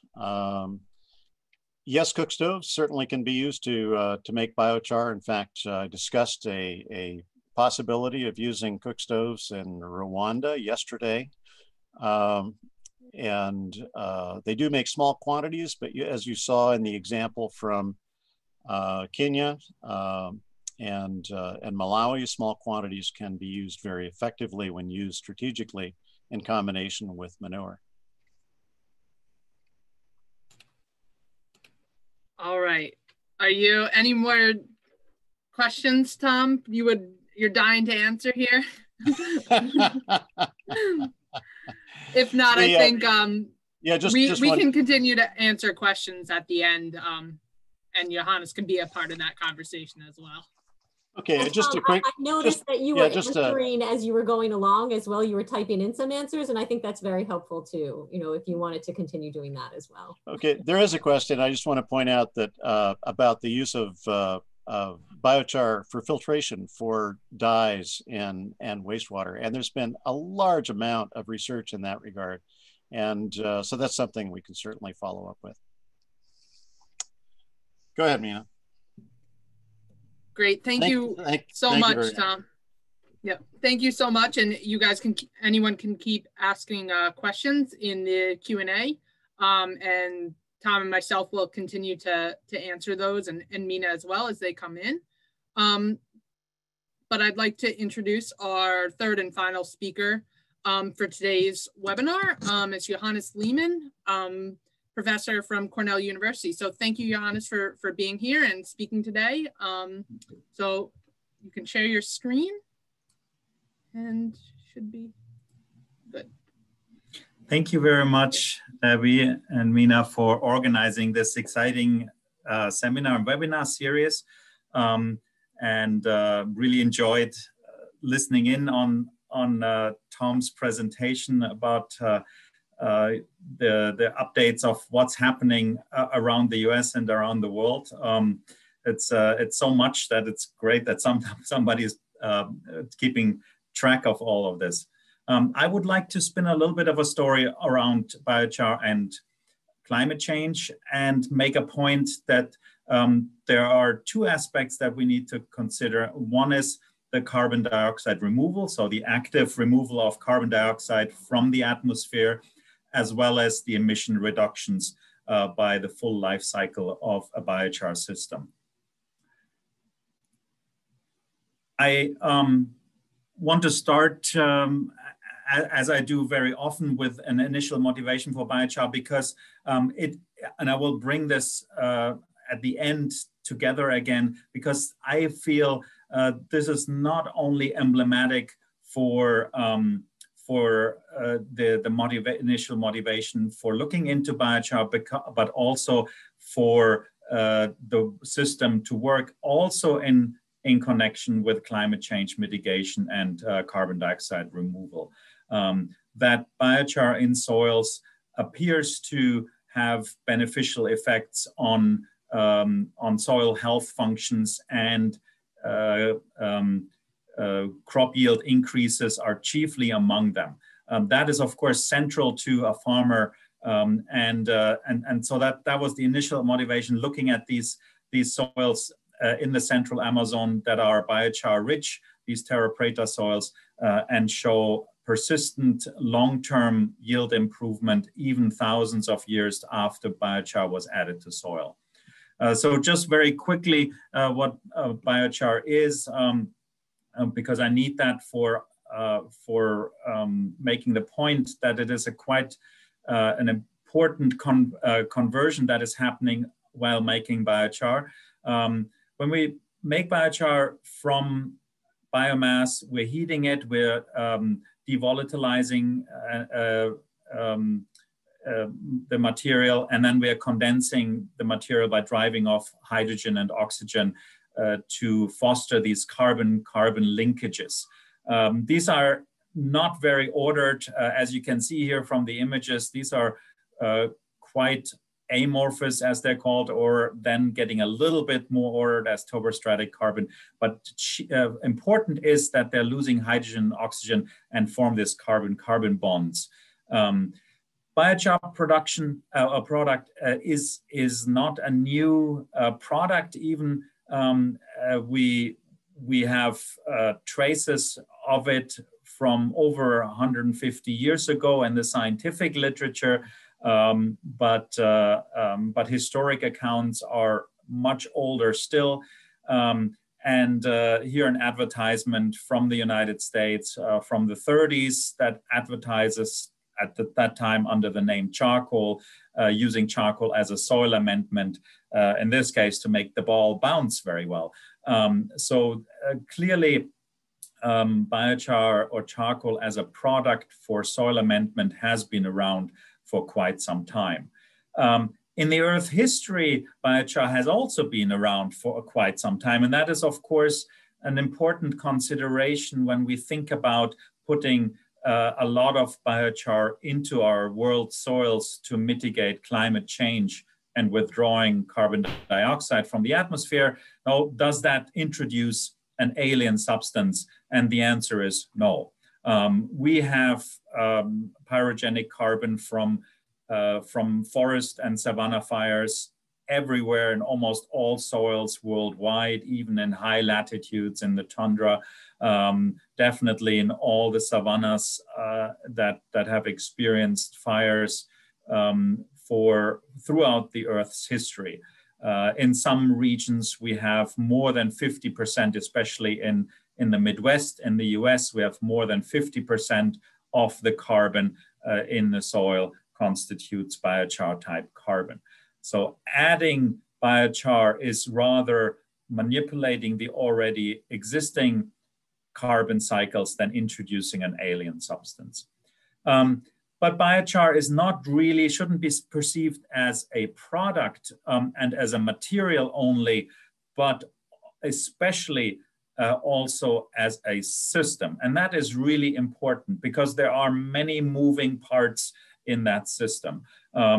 Obviously, the variety of biomass types that could be utilized for thermochemical conversion and pyrolysis will generate different upstreams opportunities and constraints and trade-offs that I will go into. The gaseous and liquid product range is vast, depending on what kind of pyrolysis or thermochemical conversion one prioritizes and how one runs it. One can generate many different energy carriers from bio-oils, hydrogen, methane, butanol, ethanol, but also other products in the packaging and bioplastics industry, food flavoring and materials. I have come into this because I was interested in the solid product called biochar that we would add to soil, and that generates several downstream effects in the soil ecosystem and in an agricultural and environmental management system. And I'll make that point later on again, there is, of course, also other uses of biochar that are not soil related. I won't go into those today, but I know later in the webinar, there are others, especially my colleague, Professor Gillian Goldfarb from Cornell University, who is very interested in non-soil uses of the solids, as well as the liquids and gaseous components. So let's dive into this. This is getting a bit complex. We need to look at the various different emissions that are generated in such a biochar system, as well as those that are reduced. When we look at the natural carbon cycles, as much carbon as is fixed by photosynthesis is mineralized or respired by the plants in more or less an annual timescale. If we introduce pyrolysis into such a system, we are converting about 50% of the plant matter in a thermochemical conversion to biochar, and the other 50% to gaseous and liquid components that in many cases could be transformed into energy that could offset fossil fuels, but also offset fossil fuels through the production of other bioproducts.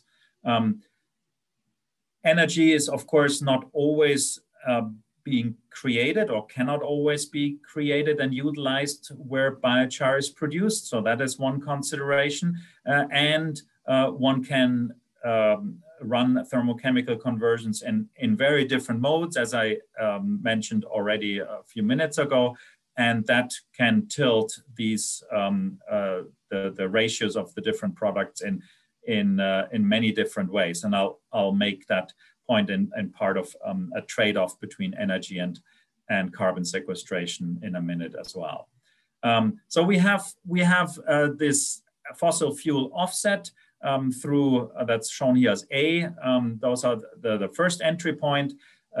B being the carbon dioxide removal, the actual biochar being added to soil, and the emission reductions because we're now not mineralizing that carbon and that nitrogen. So and it's not only CO2, but the two even more potent greenhouse gases, nitrous oxide and methane, are virtually suppressed as well by the conversion of biomass to biochar.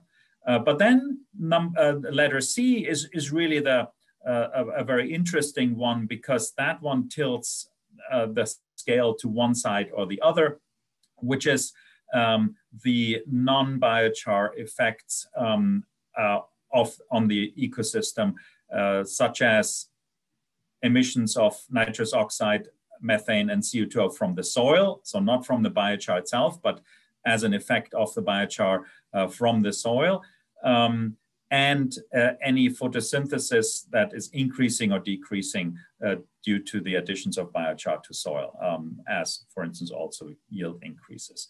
So those are quite a few moving parts in such a biochar system that one would need to look at. So let's look at a few of those. The first and linchpin and original incentive is no doubt the transformation of biomass into biochar and its effect on the persistence of that carbon in the original unpyrolized biomass. If we pyrolyze, as I showed you before, we are condensing carbon, we are making these polyaromatic rings, that's these carbon-carbon structures, and with higher temperature, we're making more of that, bigger clusters of these carbon-carbon linkages. And with increasing cluster size, mineralization by microorganisms in a soil environment is decreasing dramatically. And you see here now about 10 to 100 times lower mineralization when pyrolyzing organic matter to 350 or 600 degrees Celsius. So these are orders of magnitudes lower mineralization after pyrolysis of a biomass. Some biomass is in its original form mineralizing very quickly and will also mineralize more quickly in pyrolyzed form than other materials. So the range of mineralization in unpyrolyzed and pyrolyzed form is large, but the difference between before pyrolysis and after pyrolysis is roughly 1 to 2 orders of magnitude, as shown here. That generates much longer mean residence time. Mean residence time doesn't mean it is not mineralizing. It means half of the material or the average residence time of the material is here shown between 500 and over 1,000 years, depending on what's shown here on the x-axis, the hydrogen to organic carbon ratio. And that hydrogen to organic carbon ratio it relates directly to this molecular condensation. So with higher temperature, we have a lower hydrogen to carbon ratio, more hydrogen, more oxygen is volatilized, carbons condensed together, and that means we have lower mineralization and higher mean residence time.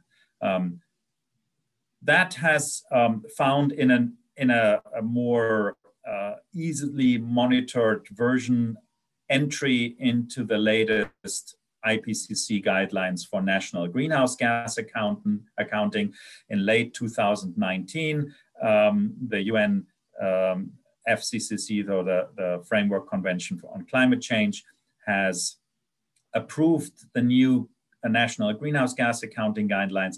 And in that, there's for the first time now a method on biochar that uses pyrolysis temperature as a rapid diagnostic criterion for the fraction of carbon remaining after 100 years. And you see here on the graph that biochar pyrolyzed at 400 degrees is in this method assumed to be still present, 65% of that be present after 100 years. Biochar pyrolyzed around 500 to 600 degree, 80% is assumed to be present after 100 years, and 89% is assumed to be present after 100 years when pyrolyzed above 600 degrees. This also means that there's an opportunity for monitoring practice. So the conversion of biomass to biochar is monitored, not its its presence after a certain time in the soil. And that is very important. That gets around the issues of having to prove presence after a certain time, but can focus on the conversion at a centralized facility. But the conversion of biomass into biochar and its persistence as verified either by H2C-ORG ratio or estimated by the pyrolysis temperature is not the only way that we need to look at the life cycle emissions and emission reductions of a biochar system. I mentioned before that it's really important to consider this not as a material, but as a system. So there are on this chart with different life cycle emissions and emission reductions, emissions going up, reductions going down. There are a number in here that are direct effects or indirect effects that include, of course, transportation, any land use change, albedos, avoided emissions and avoided energy use, and crop yields and crop growth, as well as soil carbon changes. They all need to be considered. They are considered in this very simple IPCC method, but largely with very conservative assumptions. Only the carbon is considered, and conservative assumptions on any emission reductions are being made that are not considered as additional reductions, but only the carbon changes are considered in that methodology. But more modern methods that are being developed and have been rolled out in the last few months are starting to consider additional ones that could be considered in the future on a national scale as well. If we look at such a system's accounting of the life cycle emissions and emission reductions, here an example from poultry litter processing, looking at different conversions and different uses, including anaerobic digestion and combined heat and power, or potential upgrading to saleable fuels, and the conversion of biochar into a drop-in fertilizer. If we look at different conversion methods, here shown slow pyrolysis in the light blue, fast pyrolysis, then gasification, different hydrothermal conversion. These are lower temperature but pressurized, and then supercritical gasification in the green here, in comparison to land application of the poultry litter. Looking at human health and ecosystem quality, it seems that any of these conversions will improve the eco scores, and these are just given as relative to land application, these eco scores. For climate change, you'll see here that also all of those conversion scenarios in these systems improve climate change and contribute to climate change mitigation. Some of the pyrolysis more so than the hydrothermal conversions. Why I'm showing this also is because it shows some opportunities for lateral transport that would not be available if we were dealing still with poultry litter. Here for the state of Georgia in the United States, a map of the entire state, looking at biochar demand for its phosphorus content. And you see in the darker green areas that need more phosphorus in these counties. And you see on the right where poultry litter is produced in that same county. And you see that there's a poor match, that most of the poultry litter is produced in the north, but most of the phosphorus needs for the phosphorus in the poultry litter is found in the south. So those mismatches of demand and supply are causing environmental and costs and and of course economic costs if we had to ship it. Figuring out what the optimization looks like of conversion hubs of such poultry litter to biochar and potential reforming to liquid transportation fuels, one can come up with different criteria for that optimization. Here you see on the x-axis the emissions. So this relates to full life cycle greenhouse gas emissions. More to the left is better emission reductions, so more emission reductions, and the profits. Higher profits, of course, are essential for this to be an economic proposition. And you can come up with different optimizations. One that's optimizing the emission reductions, and one that is optimizing profits. And one can think about intermediate optimization that look at both scenarios and find a trade-off, an optimum trade-off in the middle that happens to be also the largest net carbon dioxide sequestration opportunity. So this model, or this point B, this scenario B, that doesn't have the highest profit, but maximizes greenhouse gas emissions and carbon sequestration, might be something that one would go for, and look at the distribution, what that means for the distribution of conversion hubs within such a landscape of uneven distribution of the waste material poultry and the need for phosphorus in soil. If we are looking at different feedstocks, we immediately recognize that the upstream opportunity costs and alternative scenarios are making a huge difference for greenhouse gas emission balances. Here shown greenhouse gases per unit dry feedstock for different corn stover, maize stover production system, late and early. That just means it has different water contents. Whether we produce biomass in a dedicated way, such as here with switchgrass. So this is a biomass crop. This is not a crop residue as with maize, or yard waste, which is just a waste. So these are sort of could be constituting some of the endpoints of biomass that is not a waste product.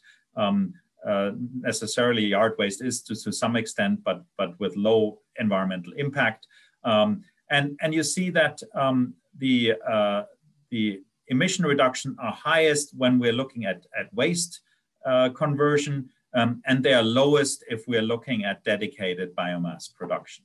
To the extent that if we count also indirect land use, which is this yellow part, we might even have a net emission creation because emissions are generated by converting pristine forests into agricultural land, because we are supplanting food production with switchgrass.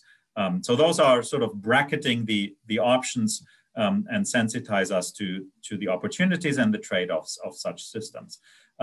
A second point that I want to highlight here, this dark blue on the emission reductions. That's the biochar that persists for the long term. And you can see that makes a significant part for all these scenarios. The emission reductions generated by converting biomass that mineralizes quickly into biochar that mineralizes very slowly makes up the lion's share in most LCAs on the emission reduction. So this is really something that we need to get right.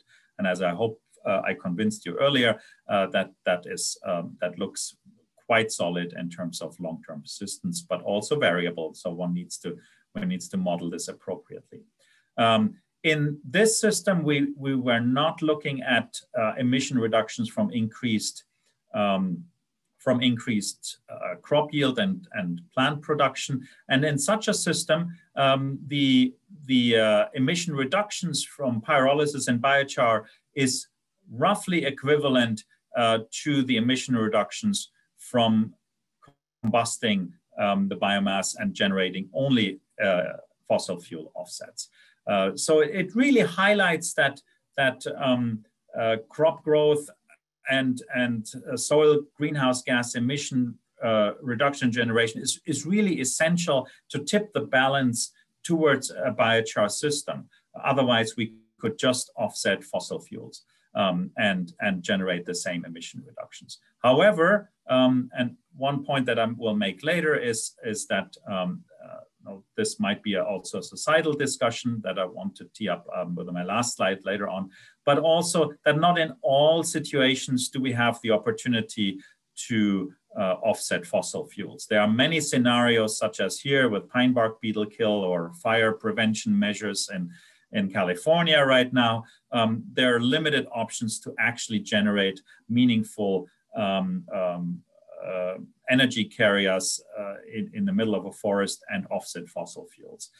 So that of course will also happen depending on the scenario. So with that said, it's really important to think through what the biochar is doing as a soil amendment, because that will tip the balance towards the greenhouse gas emission balance being favorable for a biochar system as compared to generating fossil fuel offsets only. We can think about biochar as a carbon product where the persistence is very important, where its surface area and functional groups is important, where possibly its electron shuttling and fused aromatic ring structures is very important. And that generates greenhouse gas emission reductions, but also, just as we know from soil carbon, improved soil health. If there's one measure that you probably would put on the table as an indicator for soil health, it's probably soil carbon, but also for soil remediation and other more intricate and to me very interesting, more novel effects in soil. The carbon product is really key, but biochar has also a nutrient value. Many of the biochar products and poultry biochar is just one, have large and highly favorable nutrient availability. Of course, we are also sterilizing material and potentially denaturing pollutants, whether it's microplastics or PFAS or other materials that might come or might be interesting in some situations.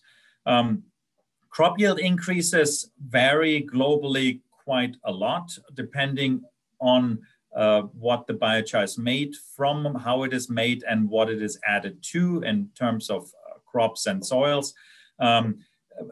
Here with this slide, I would largely make the point that the recent meta-analysis, the last 7 years or so, all point to a global increase in crop yields by, at the moment, between 11 and 28% for these meta-analysis. But you see also that there are many examples where there's much larger crop yield increases observed and much lower. So those are averages, and the averages are in many cases deceiving. We need to really look at disaggregating those and understanding what made the crop yields increase that much in this location and what made it decrease that much in another location with another management. And how much of this situation is around in the world and how much of this situation do we need to avoid. So those are important insights. One comparison that I particularly like is comparing crop yield increases as done in this meta-analysis. So this is, again, meta-analysis is a code word for looking at all global scientific results and looking at what they tell us in aggregate. That the increase with biochar alone is typically very low without any other nutrient additions. In this case, it's also not significant. So just adding biochar in most cases doesn't get you very far. But adding inorganic fertilizer plus biochar is actually the crop yield increase over a fertilizer addition is in the same order of magnitude, very similar to the original increase by the fertilizer additions in the first place. So this means that biochar additions to fertilizer on average for the global data set at present is as efficient as the original fertilizer additions was. So this is, I think, an important take home to think through.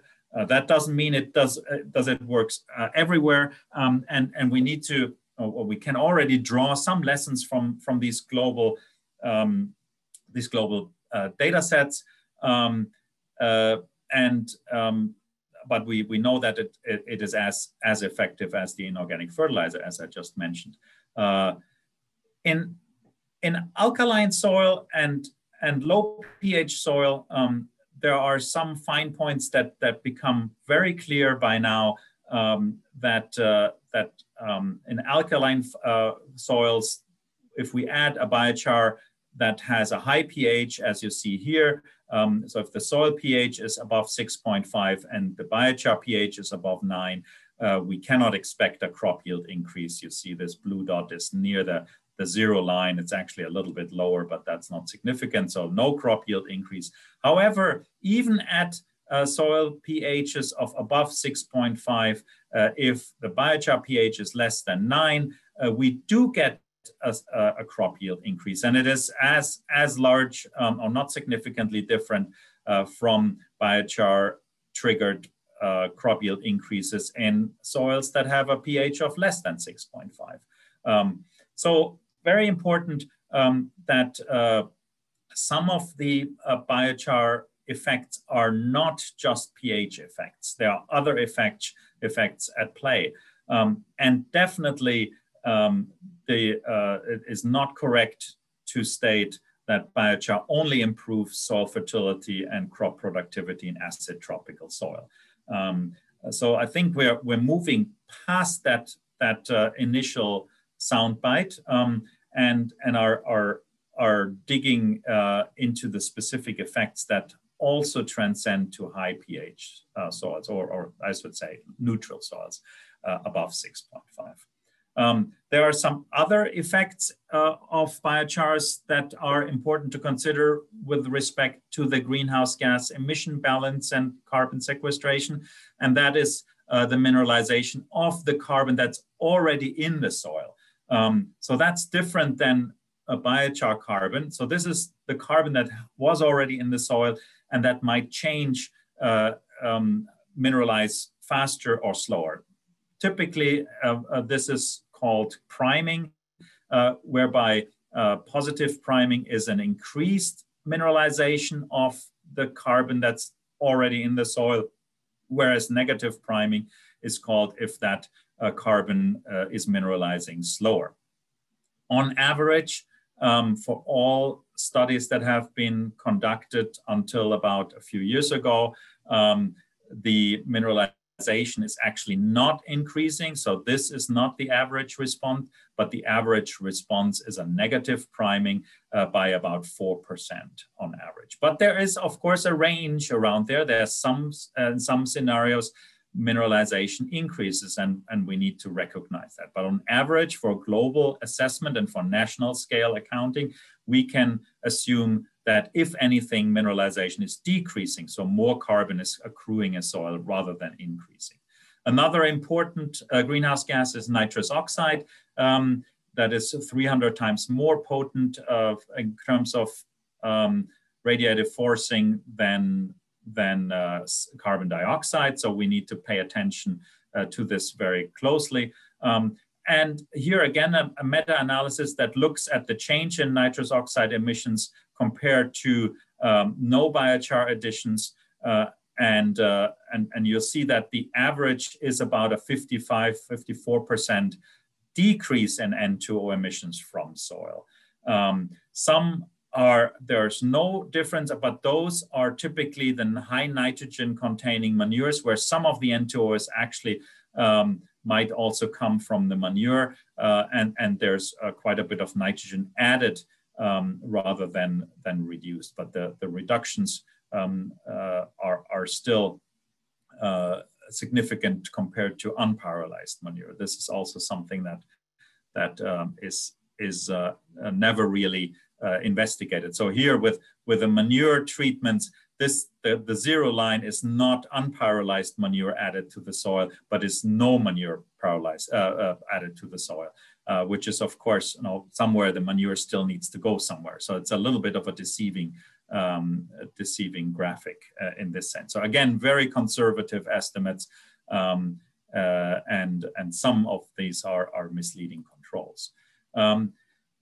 The other moving part is the energy generation or other byproducts, and pyrolysis and thermochemical conversion can be considered among the most versatile conversion technologies for biomass that can generate quite a range of different energy carriers. And you can see the different products here, from gaseous products such as methane or synthetic gas, which is a mixture, to all kinds of liquid gases, energy carriers, to of course heat and electricity. So this affords needs to be considered very closely. What kind of energy is generated, and what kind of fossil fuel is it supplanting in such a life cycle assessment. What is very clear is that there is a trade-off between energy and biochar. For 20 units, these are gigajoules per ton, 20 units of biomass added into pyrolysis, we're generating about 8 units of energy carriers. Some of it is lost and needs to be implemented for running the pyrolysis system, and about the other 8 is buried. The other 8 units of energy are buried in biochar in the soil. So we are withdrawing energy from such a system. So that means we can either produce more energy and less biochar, or vice versa. So that is important to recognize. Here you see that in graphic form on the x-axis. The amount of biochar produced, more biochar produced here on this side. And if we produce more biochar, we are reducing our fuel yield. And the trajectories of this, as you can see from this confusing array of lines, is somewhat different what kind of energy product we are generating. And there are fine points in this that are important, whether it's fast pyrolysis, slow pyrolysis, whether we're making liquid fuels, Fischer-Tropsch, or using the gas directly, etc. Those are important considerations, but in general, there's a trade-off between the two. If we compare such a system's emission reduction and greenhouse gas emission reduction and carbon sequestration with other land-based so-called natural climate solutions, we see that there are different drivers and different relationships that I want to highlight in these last 2 slides before I close. So when we look at amendments such as compost or biochar that we're discussing in more detail, we need to look at a lot of different moving parts here in terms of where the biomass is coming from, what's done under business as usual, what kind of emissions are generated, what the emissions are that are generated at conversion, whether that's composting or pyrolysis, and then transportation and the soil system. Cropland management, such as cropping differently, intercropping, agroforestry, different tillage.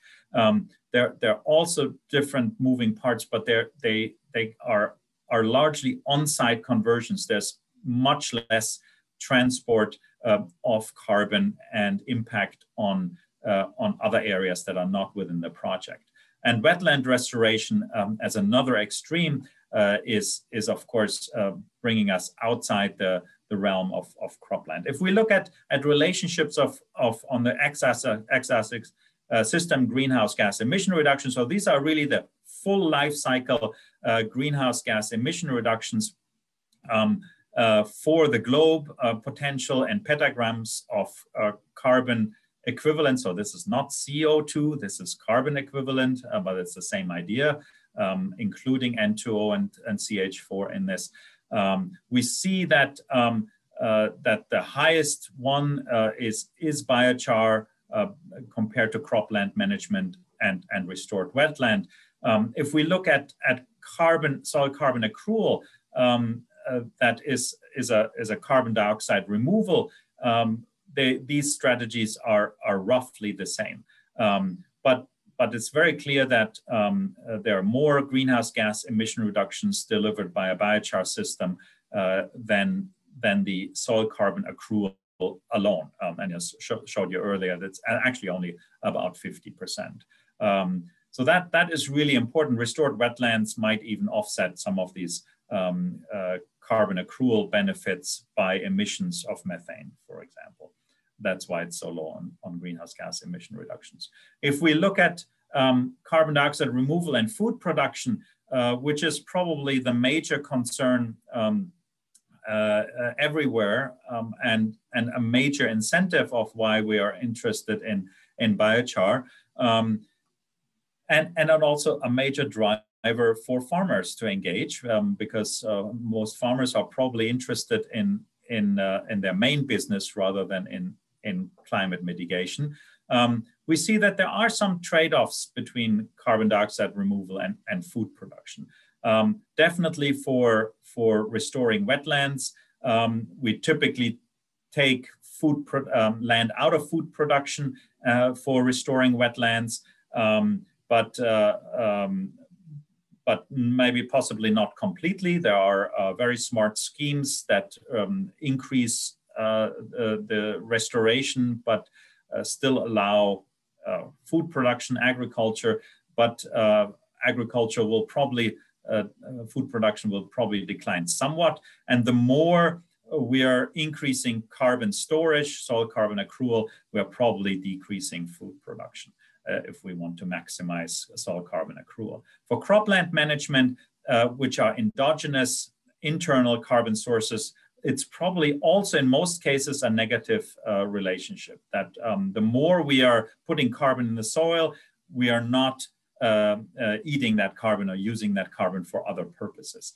Whereas for external sources such as biochar, in most cases there will be a positive relationship. More biochar added and more carbon sequestered will increase food production, because it's no competition for, if the carbon is taken from another source, there's no competition internally. So that is a thought to be looked at. If we're comparing biochar systems with other emission reductions schemes such as bioenergy systems, and BECCS, which is bioenergy with carbon capture and storage, it will become immediately clear that both bioenergy systems as well as BECCS are generating more energy. I already told you that we are sequestering some of the energy when we're adding biochar to soil. That's inevitable. So there is a trade-off between energy production and biochar production. So we will always produce more energy with BECCS and bioenergy, full bioenergy systems. Bioenergy systems can, at maximum, claim to be carbon neutral, and most of the time they're not even that. Whereas BECCS thrives to sequester all the CO2 emissions generated during the carbon conversion in geological storage. Of course, there are potential leakage. In terms of carbon storage, BECCS also wins over biochar systems in such a view. So we need to recognize that. So why would we even talk about biochar systems if we can maximize energy and carbon storage with BECCS? And the eventual leakage is one argument, but we do know that biochar will mineralize. So that is not a huge argument. Potentially unexpected fast leakage might be a health hazard or an environmental hazard. But for me, the geopolitical and societal conversation that we would need to have once we are deciding that we actually want to mitigate climate change with carbon dioxide removal on a global scale is whether we want to retain as much organic carbon as possible in our terrestrial and in our terrestrial environments, rather than maximizing energy generation. So that, in my view, there's a limited opportunity to foster and do photosynthesis in the world. There's really no other good engine than plants that make organic carbon out of CO2, and there might be an argument for prolonging that biomass and that plant carbon in our environment and generating societal benefits as long as possible, rather than maximizing energy generation and then storing it somewhere else. So some take-home messages in my last slide. So there are some synergies between food production and these biochar-based CDRs, but definitely there's a need for local optimization and decision support systems. And this provides, I think, a key incentive for farmers that have a business. A farmer that is a corn farmer would like to be a corn farmer and not be a carbon farmer. One can be also a carbon farmer, and that can help.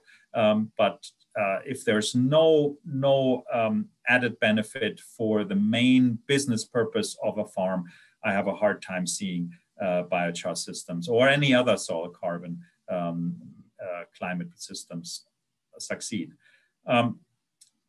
We expect a higher, on a global scale, higher soil carbon and therefore CDR for climate mitigation than just the expected from life cycle emissions alone. But there are lots of moving parts of that. So this is something to think through, but that's of course not germane to biochar systems. And there's a trade-off between energy and biochar CDR. So we, as I mentioned in this last slide before, this is really a societal prioritization that we need to do. And of course, I talked about soil, but there's a lot of other things that play a big role. So we shouldn't focus only on soil and have a broader lens. But this is a focus that I can deliver you today. Thank you very much, and I'd be happy to chat a bit longer and answer any questions you may have.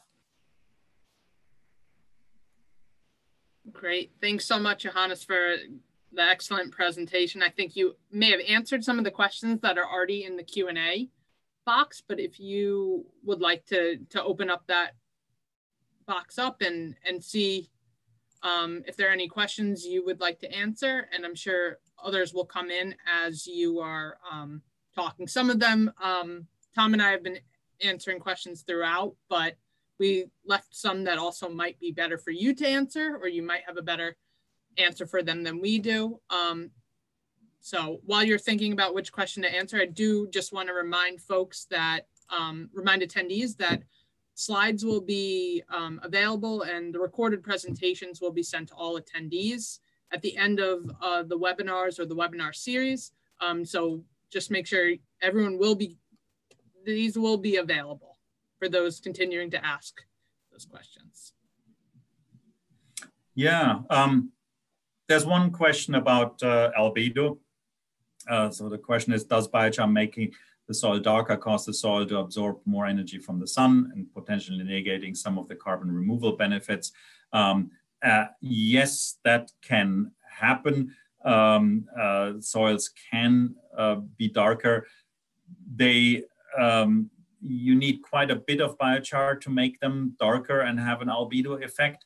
And that albedo effect will, of course, only be there when there are no plants on the soil.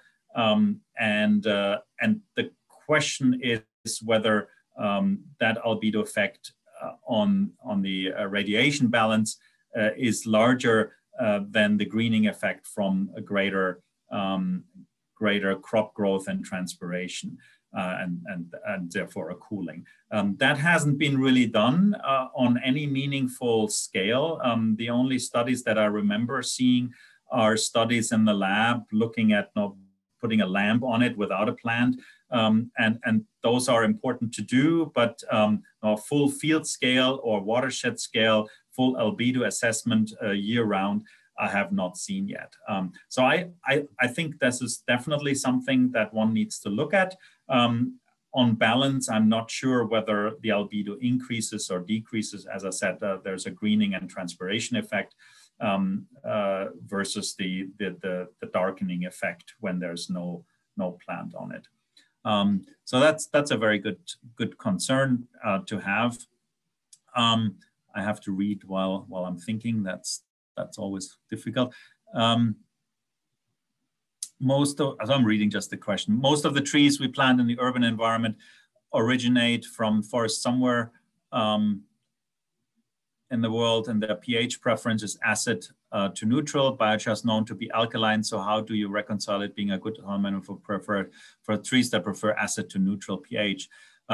Yes, I mean that's a basic agronomy question. Absolutely. A farmer would never put lime on a calcareous soil for a plant that doesn't like high pH. So those are sort of the basic agronomy aspects that one has to obey. Biochars can have a pH of 7 or 6, so not all biochars have pH that are alkaline. So one would need to choose if biochar confers benefits on a soil that has neutral pH and to a plant that doesn't like alkaline soil, then one would need to put an acid biochar on this soil. So those are, I think most farmers would be very well familiar with this, with the effect of pH on crop productivity.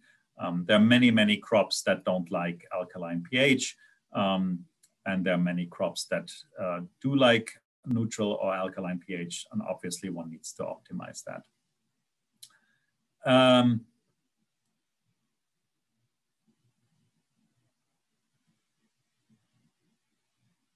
The system diagram implies 50% to renewable energy and 50% back to soil, but the heat energy used in pyrolysis is a lot, so not 100%. I'm not quite sure I understand that question, but it goes on to say, also the simple systems diagram needs the system boundary expanded so as to incorporate the possible energy loss by unsustainable produced biomass. Changes in land use have climate implications, thus the biomass harvest for biomass could be unsustainably produced. Yes, absolutely. And I showed you that with the indirect land use change. Indirect land use change, if it happens and it needs to be considered, then that can offset all emission reductions and carbon dioxide removal. So that is something that one needs to consider.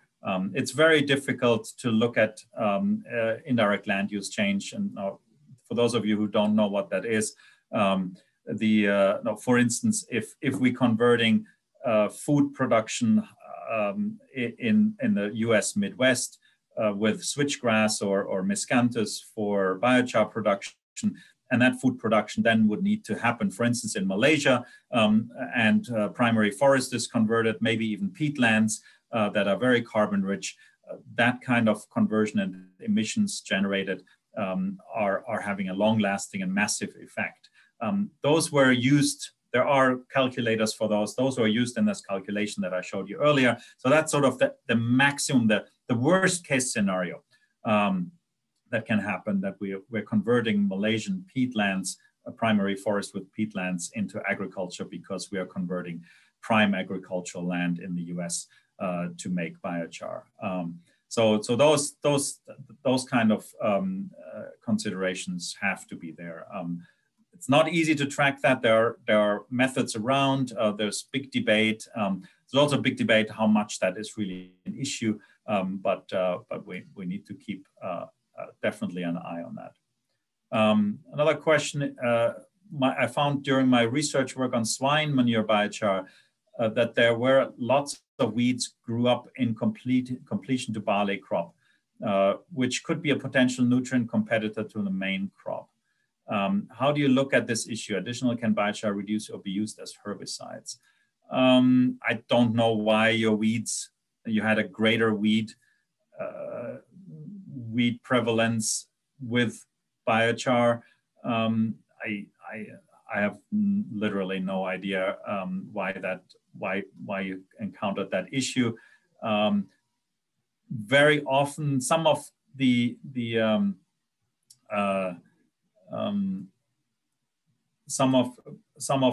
results with Striga seem to show that some of the infestations went down in some cases, but there's really very little evidence for either way.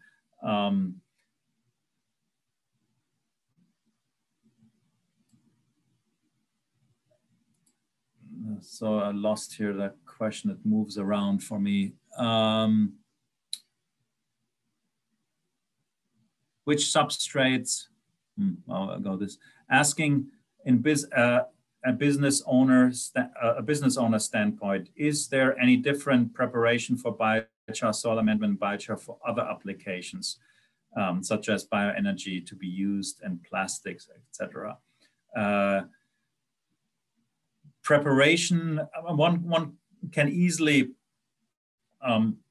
assume that different products will require different feedstocks and different conversion technologies.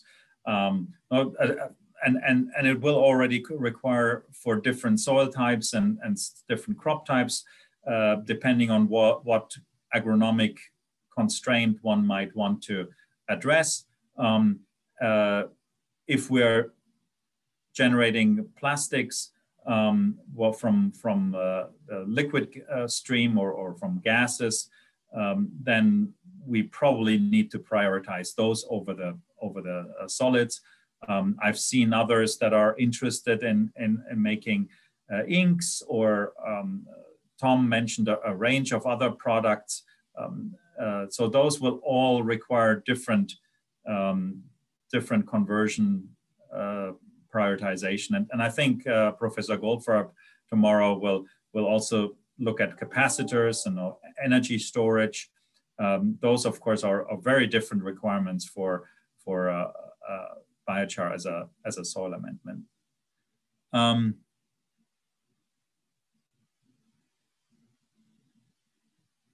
Yeah, I think those are probably the most important. Debbie, if you see Great. any others that you feel I should, do you have any firsthand experience using biochar in vermiculture beds? I don't.